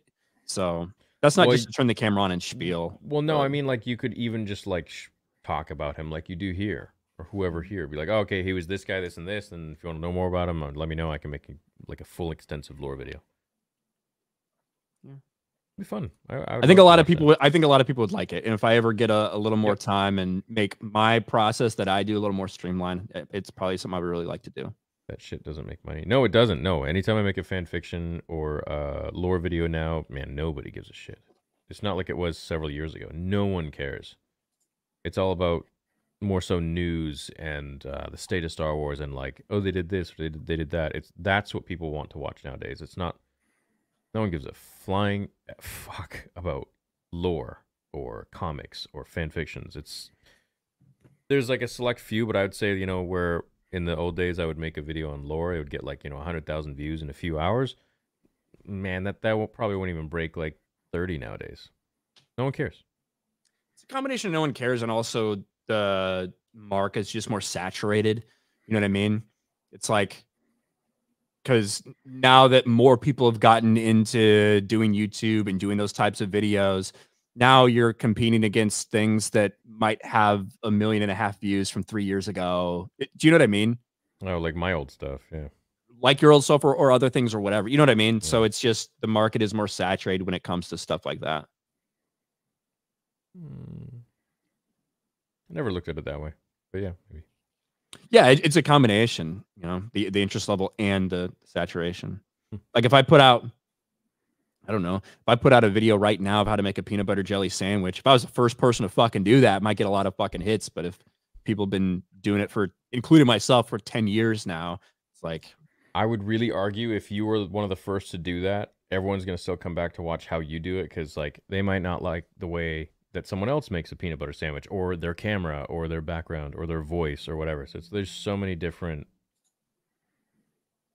things. Yeah, but they're probably going to find, but they're in the algorithm, they're probably going to find that one from 10 years ago that has 30 million views. Probably, yeah. Instead of the one you just released. Instead of the one you just, yeah, right. I don't know. I don't know anything about YouTube. It's just me guessing. Yeah. No, I mean, yeah, my old videos, like, there's 3,000, over almost 3,100 of them. They all still, every day, there's just, on every video, there's people still just watching. So, yeah, they're watching, they're there. They're just, it's not as much as, like, Battlefront 2 remake, you know, stuff like that. And I really blame that on Disney, to be honest. I think if they really stuck to making the sequels good, people would be so heavily invested in what they used to be when the sequels were coming out. I'll do Movie Bros with you. It would be fun to see a movie on Friday or Sunday, review it together. Like, oh, that sounds very fun, but I'm going to work alone for now. Appreciate it. Where are we going to see when the Star Wars comes? That's such a weirdly phrased sentence. Big fan. Who would win in a fight, Prime Robert Baratheon or Daemon Blackfire? Ooh. That's Baratheon, tough. that's from Game of Thrones, right? Yeah. Rogue Dude, Baratheon Bobby is- B, like prime Bobby B, before he got fat as shit with that fucking Warhammer. Yeah. You ain't to be fucked with. That's one that could go like both ways. But I think a lot of people would go with Damon, though. And hey, John, I would recommend making your own channel, man, if that's what you want to do. If you want to see a movie on Friday and then Sunday review it, I mean, yeah, I'd like to work alone right now. So, and yeah, I don't know. What? Like, just to be clear, like, that's not Daemon Targaryen. That's Daemon Blackfire that they're talking about in that. Yeah. Not Daemon Targaryen that you saw from House of the Dragon, for anybody that was interested in that question. Theory, now Mahler is watching Clone Wars. You should have a group watch of Mahler's videos over the sequels. You did a 24-hour stream. Yeah, I was gonna say Again, put aside a whole fucking week for that. 18-month stream, yeah. Just release one a week, Mahler. Okay. Yeah, why not? Disney Films president leaving Disney. I was thinking, what if they pulled a Jurassic Park? Meaning, what if they clone a character from the past, Revan Bane? At this point, I just feel like they'll ruin him too. Now you're coming around, Theory. I love that answer. That's a good one. I agree. If they brought any character like that back, whether they were dead, whether it was the real them or a clone, man, that'd be rough. That's not great storytelling. Yeah. Because you like to play with it. Like I mean, it's pretty fun. It's like known for its, Funness. sound. Yeah. What is the one thing you would change that you think would have the most positive impact on the sequels? Side note, the dynamic with 2D3 is awesome. I love these guys. No, I can't wait to hang out with them. Have dinner. Well, I hung out with Ryan, but That's true. We didn't eat anything though. I drank a next lot. time. I think that I don't know if like one thing, but I guess the one change I would make for the sequels is ensuring that Luke, Han, and Leia are still like together, still respected, still important, and still like working together. Like that to me, probably, regardless of whatever other changes you make or anything else you do, I think if you start off there from that perspective, not to say they're perfect, not to say they wouldn't have any problems, but if you start off from there, I think everything else in the sequels becomes a better story to tell, and it's more easily accepted by a lot of different people. I agree with that. Exactly. What's up, John? Oh, Mahler, yeah, please. Well, just it's like short of decanonizing the whole thing in terms of one change, like what Ryan just said is pretty much where I would want to go with it. But if they said like, no, that's too many changes, you're going to get one. Like probably saving Luke is the main one. Yeah. And don't cut him off from the Force. Stupid. He cut himself Ready for the off. disaster. That dude, we got a release date, isn't it? Fucking June. June 5th. Crazy. I've already got it marked in my Google Calendar. I forgot to make a video on that. Damn it. Yeah, June 5th, man. That's nuts. It's very bold of them going up against House of the Dragon. Can't wait. Me and Maul are going to be busy. Mm-hmm. We're going to be doing House of the Dragon reviews, Acolyte reviews. That's good, man. Good. Hell yeah. Work's going to be busy. Hey, guys, love your podcast. I'm a big OT fan and want to read more of Luke's adventures after Return of the Jedi with Abeloth. Any books you guys would recommend? Much love from New Zealand. We'll be buying Maul Saber soon. Right on, Michael. And for all of you that want to buy a Saber soon, full site will be up probably end of March, mid-March, end of March. And then we're going to have a massive, gigantic, ridiculous sale from May the 4th. So just keep that in mind for now. Cool. Ryan, you take this one, bro. Yeah, so the specific book series that deals with Abeloth would be the Fate of the Jedi series. It's a 9-book series that takes place like 35 to 40 years after A New Hope. If you just hop in there, you're probably gonna have no idea what the fuck is going on. Honestly, there's like a lot of books before that, but if you're like interested specifically in the Abeloth storyline, the Fate of the Jedi series is where that takes place. There you go, Michael.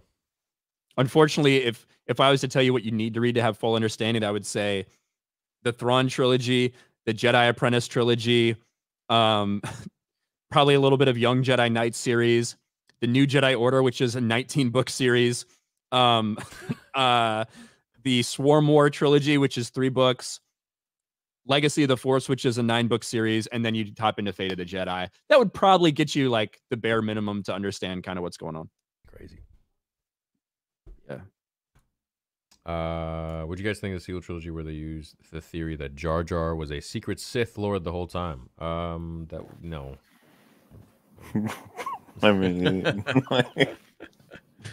Oh man. We're almost at 2,000 likes. If everyone could hit the like button once, that'd be great. Don't hit it twice because that'll unlike, but appreciate you. It couldn't happen to Ryan because the Star Wars EU was never canon to begin with. Oof. Not according to Lucasfilm. So. What are your thoughts on the mass shadow generator, Mauler? Right up, yeah. So a mass shadow generator is something that interdictor cruisers used. It basically generated a gravity field that was big enough to replicate that of like a planet, so that people could not jump into hyperspace while being within that gravity well. Now this I is remember.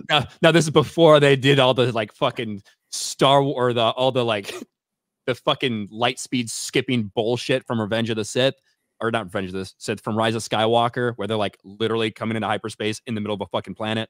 But that's the gist, is that it would generate a gravity field so that you could not go to hyperspace. You could trap ships. And Thrawn actually used that with like extreme preciseness during his war with the New Republic. Because sounds interesting. Because what he started using it for, for a long time it was just used for them to trap people, go in space lanes, have an interdictor fire up its gravity wells, so you're like catching ships coming out of hyperspace, enemy ships, fucking trapping them there, whatever, or to just spring traps, things like that. What he started using them for was he would jump a small fleet, put a couple interdictors in, and like position them precisely, and then he would jump his fleet in right where the mass shadow started, so he could have these precise, insane, coordinated dropping out of hyperspace with your fleet already deployed, already ready to go. And he fucked people up like that, which is really cool. But that's a mass shadow generator. How do you feel about that, Mueller? Yeah, I said that sounds interesting. Like, I actually prefer advancements or new technology that's essentially really strong versions of something that's already possible, just developments over time in that way, not something that's just so new and insane that couldn't possibly make any sense whatsoever. That sounds like it might work. I probably need to see everything in context, but I find it more interesting than like hyperspace tracker or kamikaze that destroys an entire fleet. 6 years ago, Dave Filoni debuted The World Between the Worlds on Rebels. Yeah, I'm not a fan. Dave. If someone had a theory saber against your throat and you had to smash one of these, all right, bro, I ain't picking any of this shit. What? You want to have a shit? What? I'm not playing the game. I'm playing the game. Darth, fuck.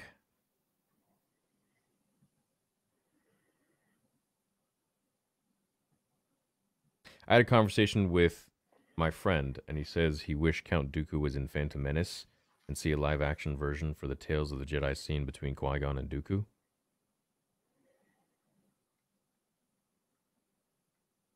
Yeah. I mean, if I would not that we can now, but redoing the prequels, I would. I think we talked about this. I would have way more Dooku. Yeah, I'd put him in there somewhere, but he was pretty much gone at that point. But I guess on the outskirts, you'd have it. Well, I think you could definitely, right? If you like link it up with Plagueis, where you can see Dooku, and like really the last straw is when Qui-Gon gets killed. That's like the last straw for him, right? Yeah. It is when Qui-Gon ends up getting killed, and that inaction really drives him to become more politically active. Yep. I 100% think you could make room for part of that story somewhere, but I don't know. What? Someone said Ryan doesn't have eyebrows, and then I looked and I'm like, oh yeah, what the fuck? It looks like you don't have eyebrows because of the way the light's hitting your face. I have very light eyebrows. It's true. Yeah, but I didn't even know. Fuck! It's funny. Laugh. It is. I mean, it is funny. Whatever. At least we both imagine the two of us put together. It's true. Theory's got fucking crazy eyebrows, but he doesn't have any actual hair. We'd look like fucking Caillou. We would look like that one thing that they created of us with Mauler's mask on us. Oh, jaundice theory? Yeah, great. Cool. Mauler, what was that fucking that picture you shared in our Discord chat that was all of us? Is that going to be official art? What was that? Oh, it was that was horrible. It was from Baywin. They do art for EFAP a lot. Yeah, I that looked horrific.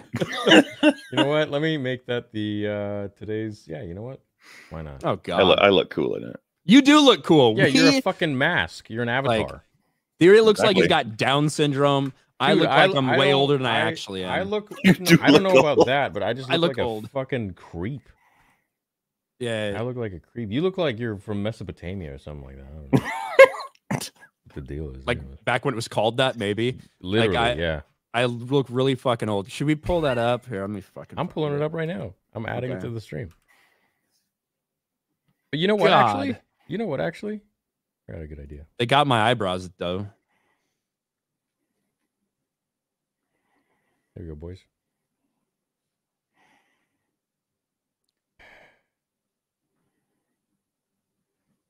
Are you pulling it up? Or you? Yeah, it's loading. I don't know what's going on. Yeah. Oh, nailed it. All right, It's hold on. like Let me actually pull it up on top. Look, your face is just stuck between the three boxes. Yeah, fuck, dude. Creepy. Creepy. let's actually screen share it. There it is. Ryan, you look seasoned. Look like Look you've been tired. through a lot. Yeah, you're like, I'm having a rough go, man. Yeah, I ain't gonna lie. I'm kind of feeling that vibe now. So that does Beard kind of is feel like me. full blown. Yeah, like the beard's bigger than it actually is. The beard used to be that big. I cut it back a little bit. Yeah, I don't know. I mean, But look at how old I look. God, thank you for the effort. damn. But I mean, I don't think you really captured our features. Baller looks amazing. Yeah, he looks great as usual. You look retarded though, Theory. Look at that. I just look like a creep. I look like I'm gonna. Yeah, fuck. That does look like someone's just depiction of someone that did horrific things. So, like that's Yeah, a like drawing. Right, looks Like you're on a you know, list somewhere. Like find this guy, like wanted. Yeah. Like he's probably got a white van. And, Like yeah, like stay away from ice cream shops and yeah, candy shops. Yeah. yeah. Ice cream theory. There you go. I think it looks great. And you are both very handsome people that I would happily swipe. What do they do? Swipe left or right? Which one's the accepted one? I don't even think this would be allowed on a dating app. I think it would get taken down immediately. Which is like, who the fuck is this guy? What has he been through in life? I don't know. Thank you though. Whoever drew it. The more I look at it, the more I do think I look like that, and it makes me sad.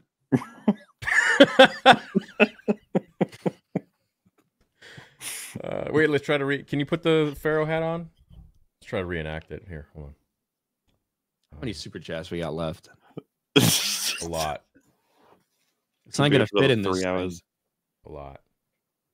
All right, hold on. I'll be back. Keep reading. All right. It's funny. If Ray wears a string bikini swinging a lightsaber, it would be dope. All right. Yeah, let's add to the misogyny. Great. That's what I really need. Mahler's thoughts on Elden Ring and the shadows of the Erdtree trailer. Looks cool. Hopefully, it's more than just boss fights that I find like satisfying enough. Not to say that I am intending to play it. The story of Elden Ring is fucking baffling to me. Like watching that storyline in the trailer in terms of like, you know, oh, character X will go to place Y. Maybe I was like, I don't fucking know what's even remotely going on. I have to watch a bunch of lore videos, but you know, I hope it's what the Souls fans are looking for. I guess I implied that I was going to play it there. I didn't mean to. What I mean is like I'll check it out if people I know, sort of who I trust on sort of Soul stuff, if they say like it's great, then I'll check it out. There he is. It does look like Ryan's dad in the picture. Oh, fuck, that's great. He passed it on. Oh, that's awesome, dude. Oh, shit. Wait, hold on. There, now it's accurate. Hold on, put it up.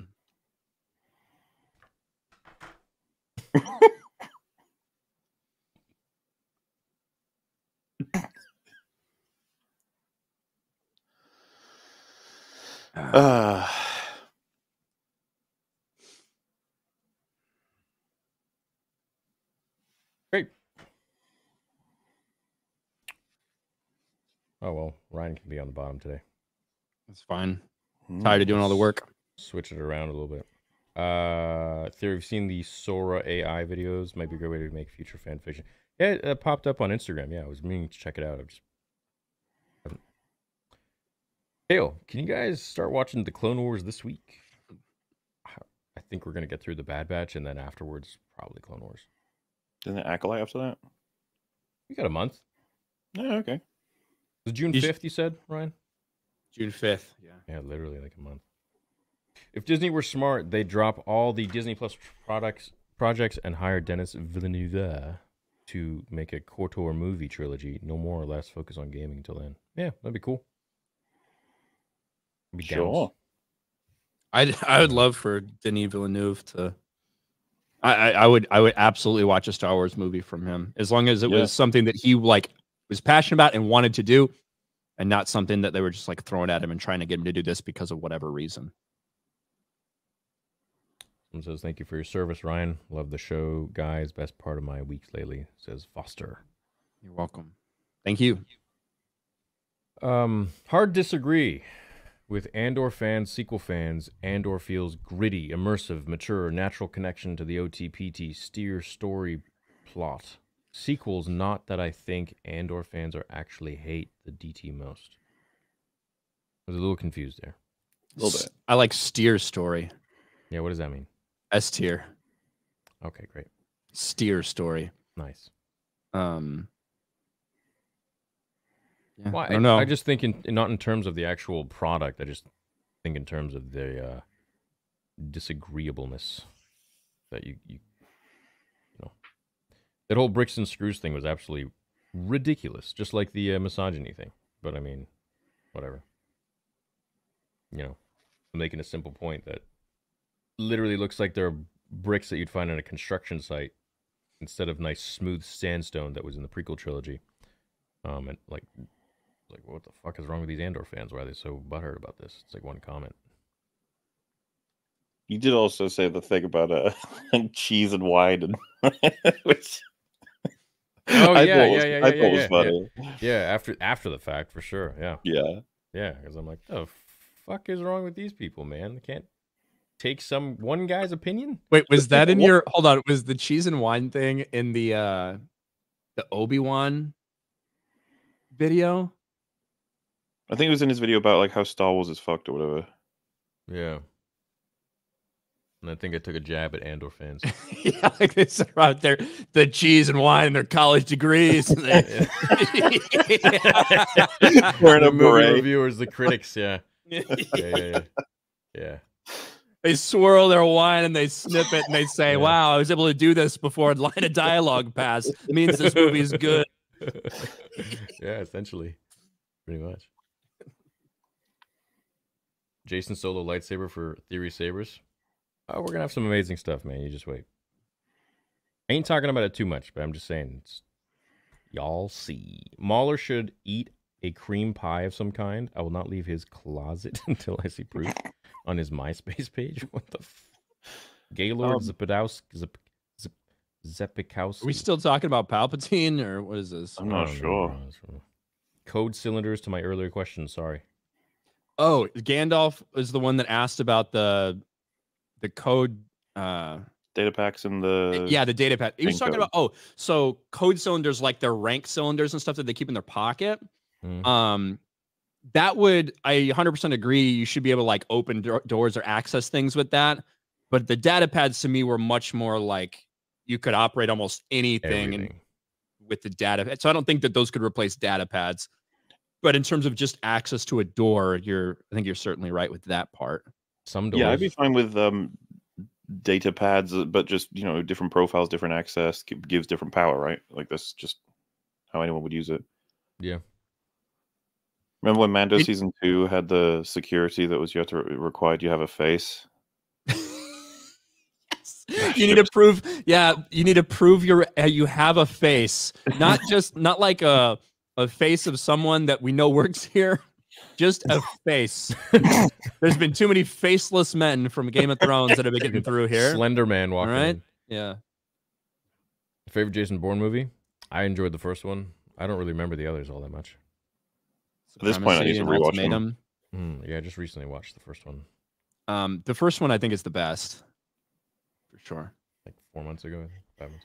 Which was worse, Mauler, Deadshot, VAs underacting, or Boomerang VA overacting? Boomerang easily. That shit was grating. I can take people being like boring or whatever, but when you have someone who's just like blah, blah, blah, blah, constantly, it's just like, ugh. So you really love Omega and Wrecker.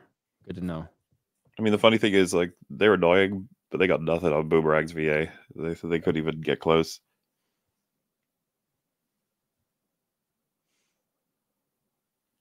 Anakin in Episode 2. He's as wise as Master Yoda and as powerful as Master Windu. Theory. Obi-Wan was shit. He just studied a lot. Kidding, guys. Love the show. I mean, it's true. Well, but those two things could be true in the sense that that's what Anakin thinks of Obi-Wan. At the time, of saying that. Yeah. Well, he was just being nice. Which Star Wars character would each of you cast Arnold? Man, I remember that moment too when they were showing trailers of it. But they showed like a sneak peek on some talk show or whatever, and like Anakin was like levitating. Dude, it was so cool. I think that was in like sometime in 2002. It was amazing. Arnold could probably make a good Jar Jar, I think. Like a different alternate dimension Jar Jar, something like that. What the use is Samis doing? It's perfect, really. Arnold as Jar Jar. I mean, that'd be fine with me. I need to go pump some iron. Hours behind, but hoping Mauler and Ryan disagree with the title. I know they love it. You got your wish, Bonzo. We loved it. I didn't understand Rise of Skywalker because I didn't play Fortnite. Got my Dune popcorn bucket back from my big bro. He said he left a fat nut in it, but I couldn't find any nuts. I found some. Oh, Jesus Christ. God. Prepare for Gladiator 2. Yeah, my favorite movie. I don't know what they're going to do with it. I hope Ridley Scott still got it. And But one thing he's got is a budget. They've spent $310 million on it so far. I saw that. Yeah, they went over budget. By a little bit. Hey, if anything's to go by on him, like, adding on extra sequels to things that are beloved, like his Alien stuff was great, right?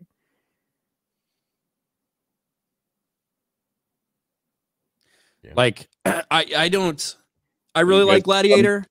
Because I'm familiar with fucking Prometheus and Alien Covenant. Hello? Well, yeah, like I'm not a massive Alien fan. I thought I like Prometheus a lot. Oh. You didn't, right? Me? Nope. Yeah. I fucking hate that movie. I heard a lot of Alien fans fucking hate that movie. But I don't I watched it once, but I'm not really into the franchise, so I don't really care. I don't think that Gladiator needs to be a franchise. No shit. So the idea that you're spending $310 million on, that's what I think is the crazy part. I don't mind them wanting to do a Gladiator 2. I get it. I didn't think that there should have been a Top Gun 2. I ended up loving Top Gun Maverick, 35 years after the fact. Yeah. But there's a difference when you're spending $180 million on a Tom Cruise fucking action flick like that versus $310 million on Gladiator 2 with no returning characters, right? It's like I don't. The only returning one would be Lucius's mother. I forgot her name.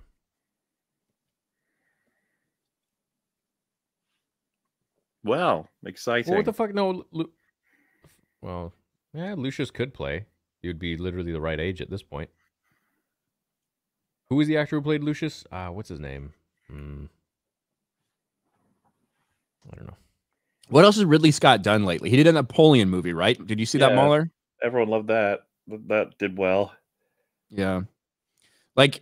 That movie, at least you can look at it and be like, okay, Apple paid $200 million for this. And they were like, you know what? We can't make money on these things just on a streaming service. Fuck it. Let's just release it in theaters as well. Make any money we can off that and pray for the best. So at least that movie was never meant to be released in theaters and make money, I guess. You can look at it from that perspective, but I certainly didn't get a bunch of praise. Waller, do you think the reason Thrawn is an idiot is because he's gay? Much like we'll know ultra homosexual Tywin Lannister. Much love. It's a reference to a very old EFAB episode where someone said that Tywin was the apex homosexual in Game of Thrones. I mean, the powers of gay can give you access to great wisdom or great retardation. You never know. So Thrawn, I guess he rolled the dice and he got unlucky. Corned beef hash. What's up, man? Almost 2 years. Thank you. What's up, Michael? What's up, Stargrift? I love the dynamic you three have. Theory never changed. Ryan and Welshie working on him. Oh, and Mahler, you gay. That's fair. You can't say theory never changed and then say Ryan and Mahler keep working on him.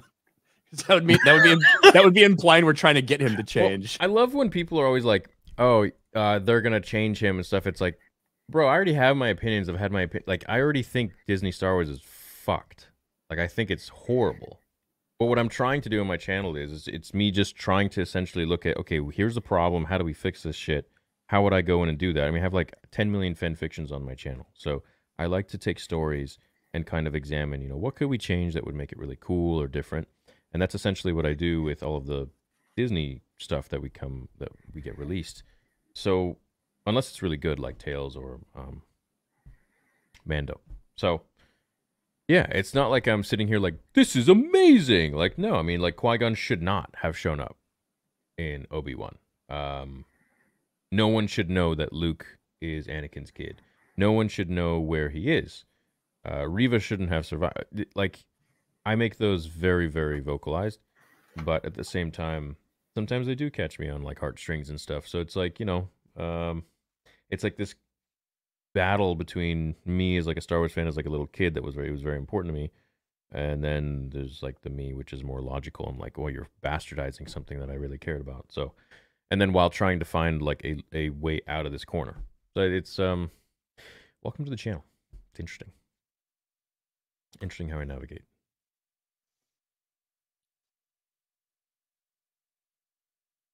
Sorry. Did you read EU Trilogy of Star Crusher? The Sun Crusher? Yeah, that was in the Jedi Apprentice trilogy. Sun Crusher was a super weapon that was developed by, again, a team whose like sole thing was to develop even more super weapons for the Emperor. And it was a prototype that it was a torpedo that you could fire at a sun to make it go supernova.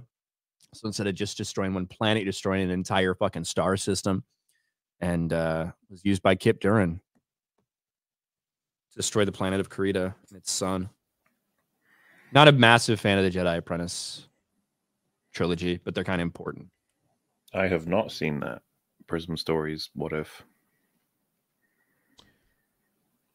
You get alter, delete, rewrite one scene from each of the sequel movies. Which scenes are you picking and why? Assume these are compound, so they carry forward to the next movie arc, next movie, etc. I'd delete everything, bro. I ain't playing that game. Just delete it all. Delete all the death scenes. And then fix it.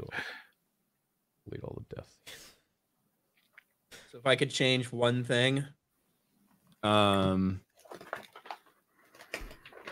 it's that Finn, if I could change one thing in all of Star Wars, it would be that Finn dies in that fucking TIE fighter. Like that, when that TIE fighter goes down, that both Finn and Poe die, which should mean the rest of the fucking movie never happens. Mm-hmm. There you go. Wait, how does it not happen? Like, if Finn doesn't fucking all of a sudden like happen upon Rey and like need help escape, like yeah, dumb bitch stays on Jakku forever. Dave Filoni wants Gina to snap his saber in half. All right. Watching to see if a joke super chat was read. Nope. Close to Discord where you get shamed and run out for little. Alas, I shall just remain a watcher. What? Don't know. We read it all. Yeah, I don't know. Okay. You guys should watch Star Wars The Gray Fan film trailer with guys like Jedi game in the same format as Hogwarts Legacy, but at the temple. No, what I'd like is Helldivers 2, but Star Wars. I'd be on board with that. That'd be amazing. Thanks, Sand. Remember for 2 years. Stargrift is the only thing that brings me joy to life. Thanks for the great podcast, guys. Love the banter. Yeah, we love it too. Love to hear it. I'm sorry that your life is that bad. I feel like I've got it's a Boogie quote they're making fun of. Like, they have many joys in life. Okay, that's just one of them. There you go. Love the Bane trilogy, but only liked Heir to the Empire because it was written before the prequels. No prequel vibe and lore. How do you reconcile the lore? Thoughts? Yeah, so there are obviously some differences in Heir to the Empire, because the only big difference is that George told people that there was a bigger gap between Clone Wars and the OT than there ended up being when he ended up deciding to change a little bit for the actual prequels. So a lot of the references and things like that are described as being a little bit older. There's a different name for the cloning tech they use, which never really comes up in Camino tech, but I don't know. It's pretty minimal to me, and I think if you understand the context and that George's instructions changed like they sometimes do, you know, I think that most people, even when they read it now for the first time, it doesn't affect them too much. Who's more masculine, Dave Filoni or Gina? Mm. Force facial. Each of your top 3 lightsaber hilts. Palpatine, Anakin. I love Obi-Wan's. Malgus is dope as shit. So is Revan's. I go Vader, Obi-Wan, and Dooku. I think Obi-Wan's is badass. I don't think there's quite anything that can top Maul. Just from the perspective of being in a theater when that happened, when we saw that happen, you know what I mean? Fucking igniting that other side was fucking wild. And so like Maul's lightsaber hilt always stands out to me. I don't know. Palpy, good. Your excitement gives you focus. Force him to read the Thrawn trilogy already. Mauler can't read. But there is a great audiobook out there. Let's try this. Love the show. I have no opinions. All right. Thank you. All right. Man. Recently watched Nerdonymous videos about the sequels, and I would highly recommend them. He delves into the JJ being a bigger problem than people realize, and not just Ryan J. Super detailed sources. Yep. Mauler, I've been telling you to watch those forever, man. What do you mean? Fucking wait. God damn it. Yeah, those are the ones I recommended you guys check out. He's been telling us about that for a month. Yeah. Thank you, Lindy. Thanks, Cody. Theory, why skip the naughty chats? Those are the fun ones. Sometimes they're too naughty, man. YouTube's got guidelines, especially if the image is like a naked person. To be fair, half of them he doesn't understand they're naughty till he's halfway through, so you guys still get those. Yeah, literally. I'm pretty sure I read all of them, man. Theory, do you like Troy Denning's Star Wars novels? Who's Troy Denning again? He's an author. I I really like a lot of Troy Denning's stuff. Oh, shit. Old school. Yes. Crucible. Yeah. Stuff that I like. He did Fate of the Jedi? He did 3 books in Fate of the Jedi. Oh, so Fate of the Jedi was done by a team of 3 authors.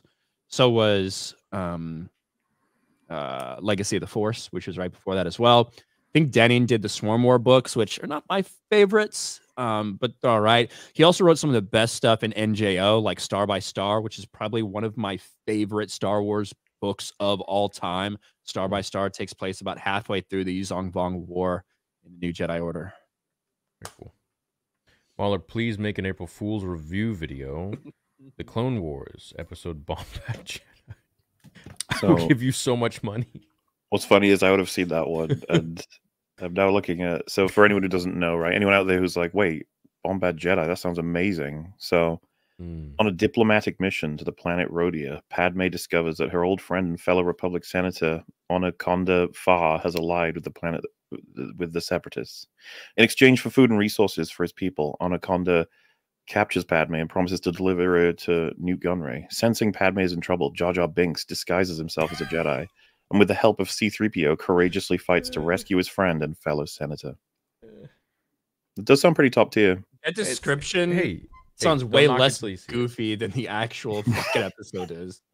Isn't that what any episode with Jar Jar is like fucking. It's either like the best thing or the worst thing, depending on how you like think of it. Yeah, I agree. Hope you have a nice night having it with you. Right on, Phantom. Hey, we thank you guys for watching with us, man. We love you guys. What's up, Just Please?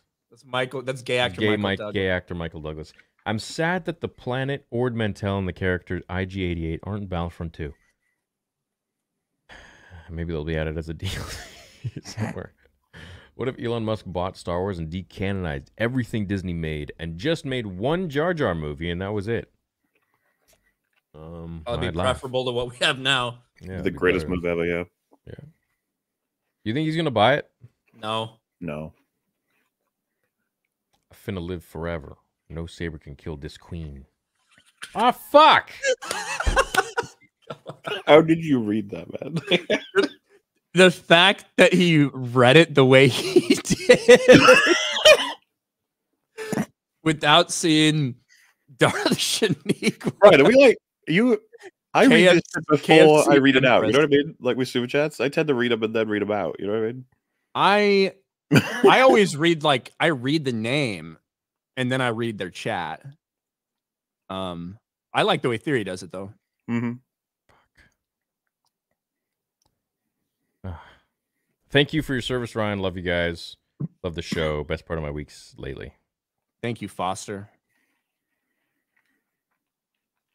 It's the same as every other clone. I don't. Ryan's Yeah, this is my Laku. so good, a pretty face. Even I know what that means. Right. Want to see more games like Lucasfilm used to produce back in the day. I know a lot of those games weren't the best, but they sure did fuel my. Okay, hey chat, calm down. Let's not get racist, man. I didn't see the name. All right. I didn't see. The bucket of KFC. I don't. I just go boom, boom, boom, and then I don't. And then I know that a lot of those games weren't the best, but they sure did fuel my fandom as a kid and enrich my experience.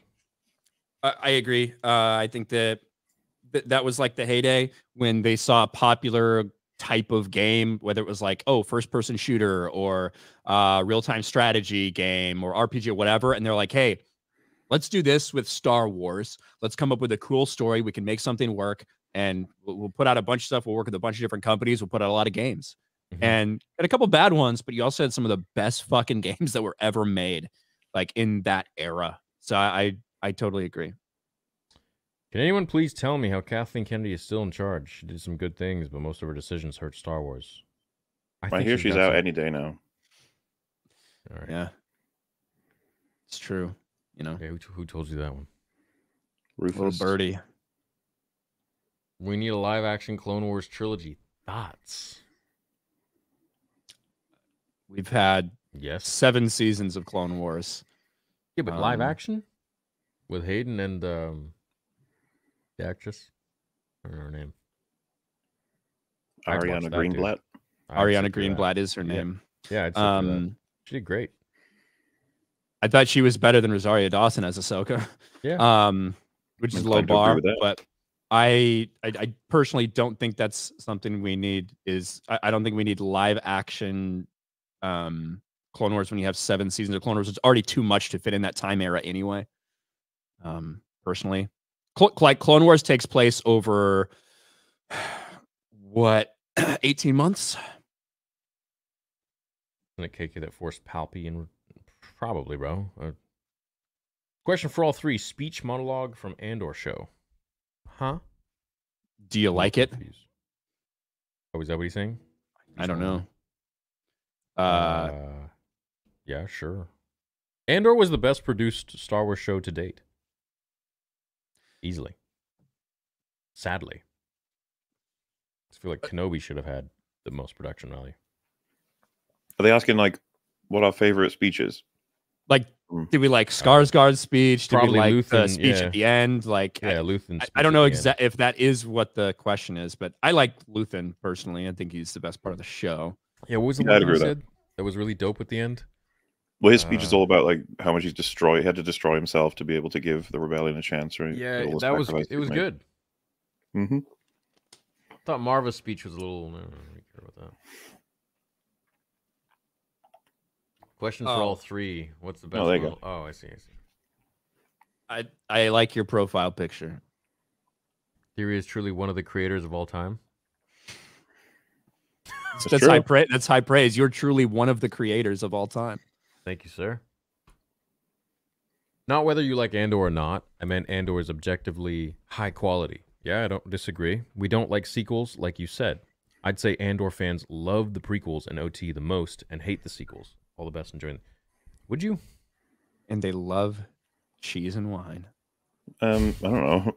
I haven't looked into like the Andor fan base to see what they typically enjoy. Like if there's an Andor subreddit or an Andor forum that they talk about stuff. But I mean, I don't know. Not a ton of people watched it, you know, and when it initially came out, just, I mean, right around just slightly less than watched Ahsoka when it came out, I guess. I don't really know what the Andor fan base looks like because I think that one,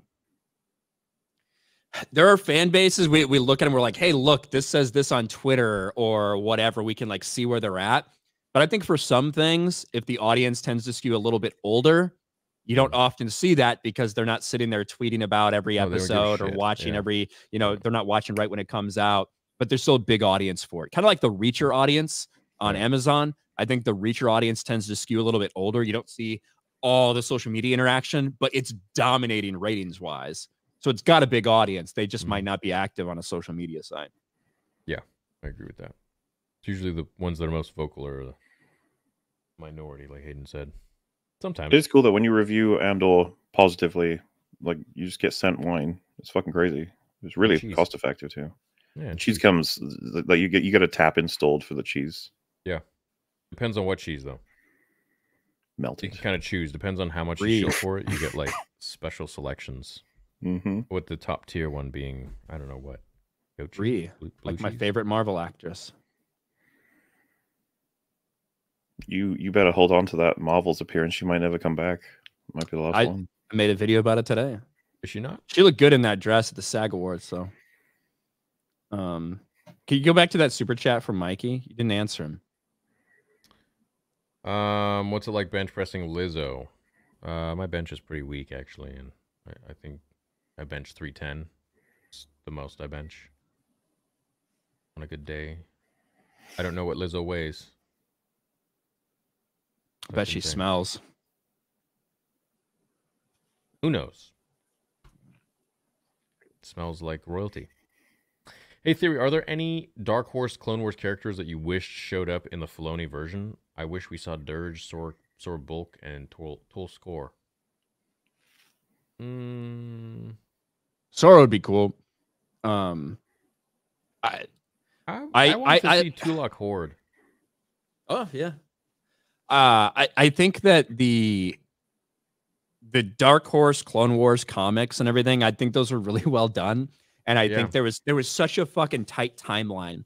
Like before TCW, this is one of the things I really like. Before TCW, you could you knew who was where, like who was on what planet in what sector. There was like a week by week, month by month breakdown of the Clone Wars. And it all really made sense and worked together. And then Clone Wars happened. So, yeah, Dirge would have been cool. Waller, can you do a Liverpool Scouse accent? They're like Liverpool, like the lad who came on fucking Open Bar, Reaper. I think he's from Liverpool. It would take me a while to be able to do it properly. It's a really specific kind of accent. What's Cockney? Poor people. Poor English. You put it that way. So, like, what's the one Tom Hardy did in the movie where he has a twin brother? I don't think I saw that movie. Venom? You said that before.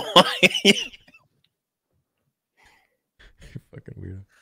It must have been funny then if I wanted to say it again. Yeah, Venom. We must have had this exact conversation before.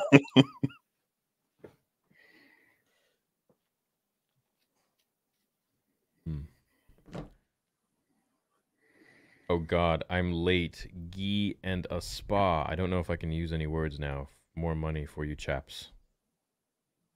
Thank you, Bonzo. I almost said Bozo. Thank you, Bonzo. Theory, been a while since. Congrats on your Saber sight. Tons of support from Australia, and I really hope to see you and beat you in Battlefront 2. I keep dreaming, baby. You guys don't know how long I've been playing JK2, man. It's basically the same sort of schematics. But we're on controller, so you might have the upper hand. You guys recommend Fallen Order and Survivor? I do, yeah. Fallen Order for sure. For sure. I don't hate them.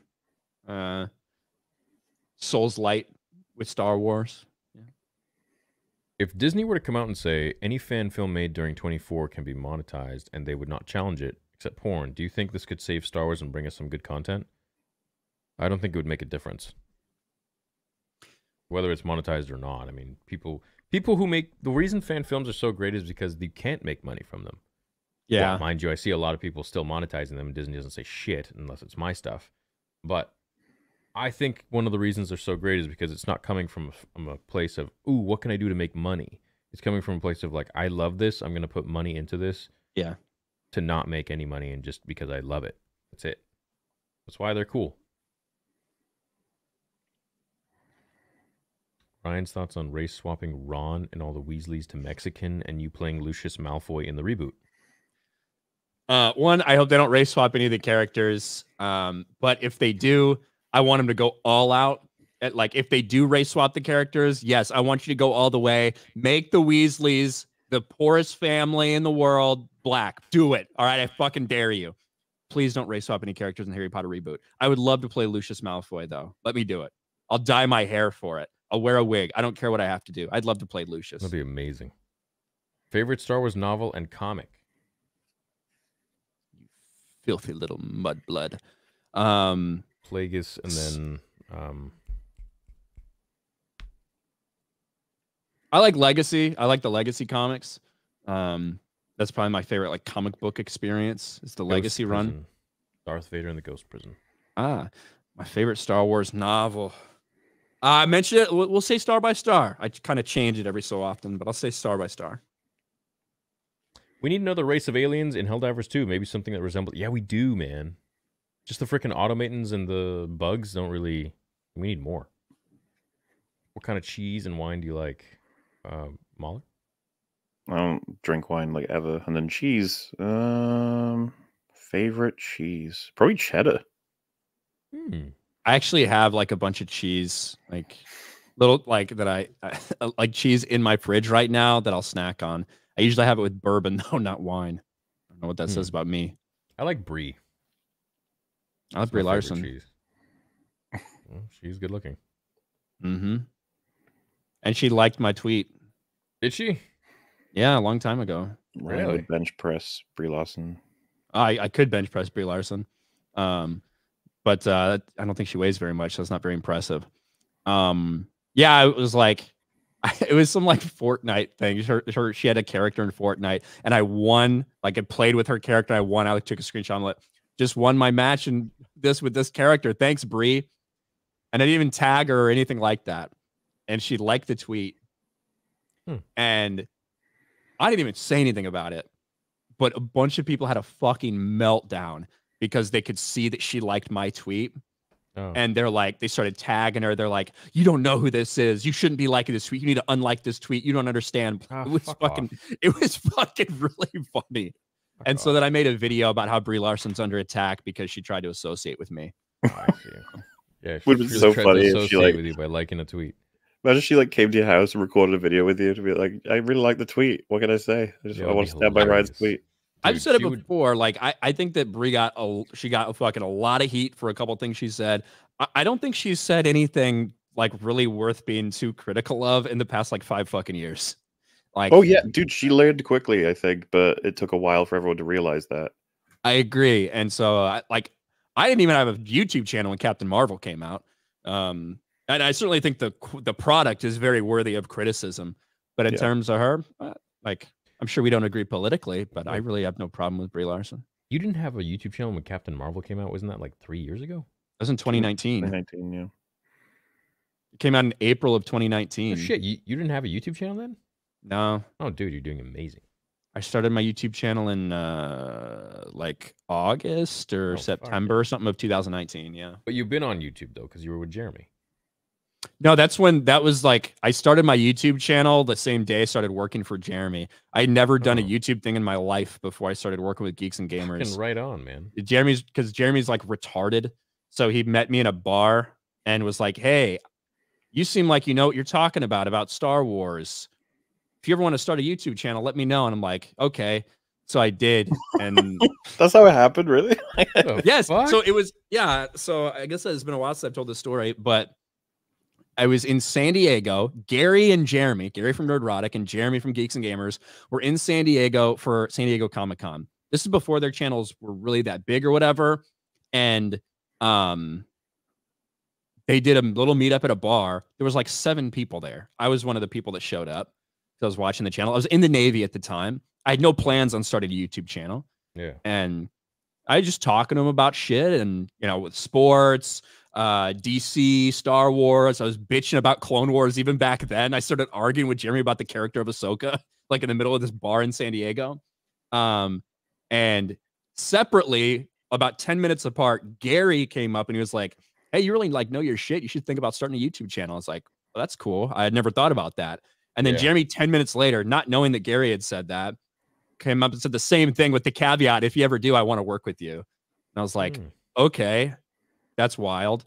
So I took like a couple days to think about it. And I was like, yeah, I'd give it a shot. And here we are. Dude, this is awesome. I never knew. So you guys just randomly met in a bar? Well, I went there because they were there for Comic-Con. They said, hey, we're going to be here for a while. It was a little meetup. But back then, this is before the meetups were hundreds of people. I was a fan. This is before the meetups were hundreds of people. This is when the meetups were like 7 people. Wow. You know? Yeah. That's awesome, dude. Yeah. So they're my internet dads, my gay internet dads. Yeah, that's really that's a cool origin story. I like that. Yeah. And then I made a Batman review and it all went downhill. Yeah. So you guys need to play Von Rum's Battlefront 2 mods and take away the sequels and replaces them with EU content. Sweet. I love that profile picture. It's not a racist one. It's not racist. Don't worry. Yeah. I don't get it. You don't get it? It's like God. It's like God. Look at flooded again. What do they mean? Like taking another hit? No. Like destroy the fucking world, kill everybody. Flood. Noah's Ark. Flood. Dude, oh my God, Jesus. It's all right. Mahler, what'd you think of the cereal top tier. Cereal. They tell you everything you need to know about not only cereal but also Cyril. Ryan, I bet she smells. Talk about Lizzo, not Brie. Brie probably smells amazing. She looks like she smells awesome. Yeah. She looks like she smells really good. Can't wait. It probably tastes good. I was waiting for him to turn the camera off. What? That's like, what is that? Like, that's me appreciating women, right? I remember that FNT episode where you were like desperately trying to argue she is the way she looked in like some kind of bra. Premiere. Yeah. Everyone was like trying to argue his push up or whatever, and you were like, no, damn it, no. I was like, yeah, obviously it's a bra, like it's doing what bras do to women, but it's like, and then and then like do you see the picture of her from the the freaking Fast and Furious premiere? It's like, come on, you can't tell me she's not well endowed for someone of her build. She looks really good. I'm respecting women right now. Oh, dude, yeah, I think she's super attractive. It would be misogynistic for me not to say I want to go down on her.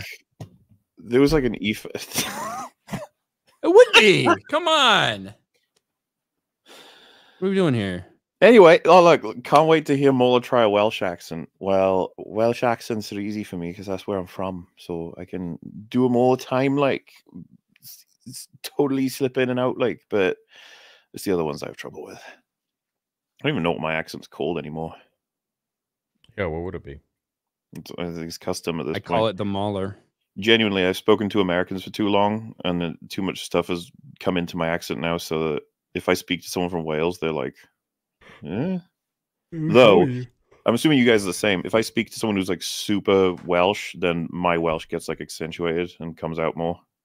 Yeah, if you spend time with somebody that has a particular inflection, you tend to pick up some of their stuff, yeah. Theory, give Ryan and Mahler lightsabers to do a live unpaid review. Would just love to see you 3 two wielding laser swords. Yeah. Well, I'm gonna send both of them sabers. Probably in about less than a month. Oh yeah. Once the full site's up, I want them to go through and be like, I want that one. I'm like, all right. Hell yeah. And then we're also going to do tons of giveaways during live streams. There's going to be discount codes that you can just enter in at checkout. So I'll just like give select few some members, depending on your tier, give you guys percentages off your whole order. There's a lot of really intricate stuff coming in. So we're going to do contests, giveaways, raffles. A lot of fun stuff coming. Keeping a hush hush for now until all is revealed. That tastes like bat cheese. All right. That is your favorite cheese, Mauler? So, the streams be a vibe. These streams get longer and longer. I remember when I started this with Muller, he's like, I really can't go over 2 hours. Yeah, now we like, double. We just did 2 shows in 1 week. Yeah, we should try to limit them a little more. How do we do 2 shows in 1 week? What I mean is, like last week? Yeah, he means these last 2 have been 4 hours, basically. They made Cyril's mom a stereotypical Jewish mom. did they? I don't know. Was she Jewish? She's just like overbearing. Like overly doting, maybe. I am not Jewish, so I don't really know what a Jewish mom would be like. But Muller's accent is Molsh. Molsh. Sure. I was driving when you mentioned this, but why would you debate a grown man named Destiny? Destiny is a girl's name. He is true. And you know what? He's the debate lord. So if you defeat him in the marketplace of ideas, then we can prove definitively that the prequels are better than the sequels. So, you know, what's better than that? Would you guys be cool with a Star Wars story based on the Republic Intelligence Corps, with Shadow Company at the helm tackling behind-the-scenes dilemmas with expensive clone armor and stealth ops? I don't know about the expensive clone armor part, but I am open to delving into a lot of different realms of Star Wars they haven't necessarily seen. Like, even though I don't like Andor as like, I don't like the character of Cassian Andor, right? I don't like Diego Luna. I don't like Cassian Andor. I don't like his particular story.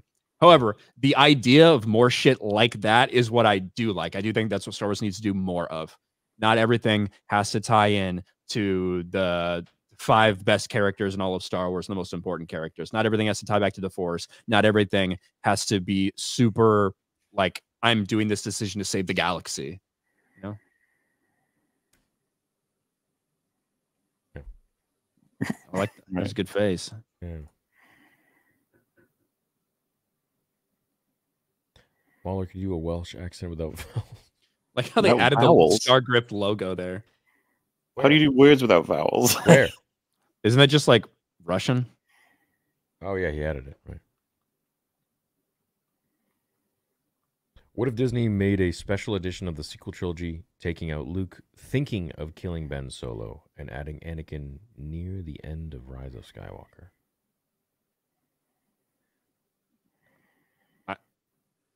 I don't. Oh, how does that fix Force Awakens? It's like, how does that fix the entire state of the galaxy? Yeah, it's a drop in the bucket in terms of like the repairs that need to be made. How does that like fix Luke deciding to go away? Period. Yeah, fix Luke not dying. Fix Luke not using the Force. Fix Luke, Han, and Leia getting together. And fix your overall plot. Fix Rey not having any training. It's just everything. And bring them all back.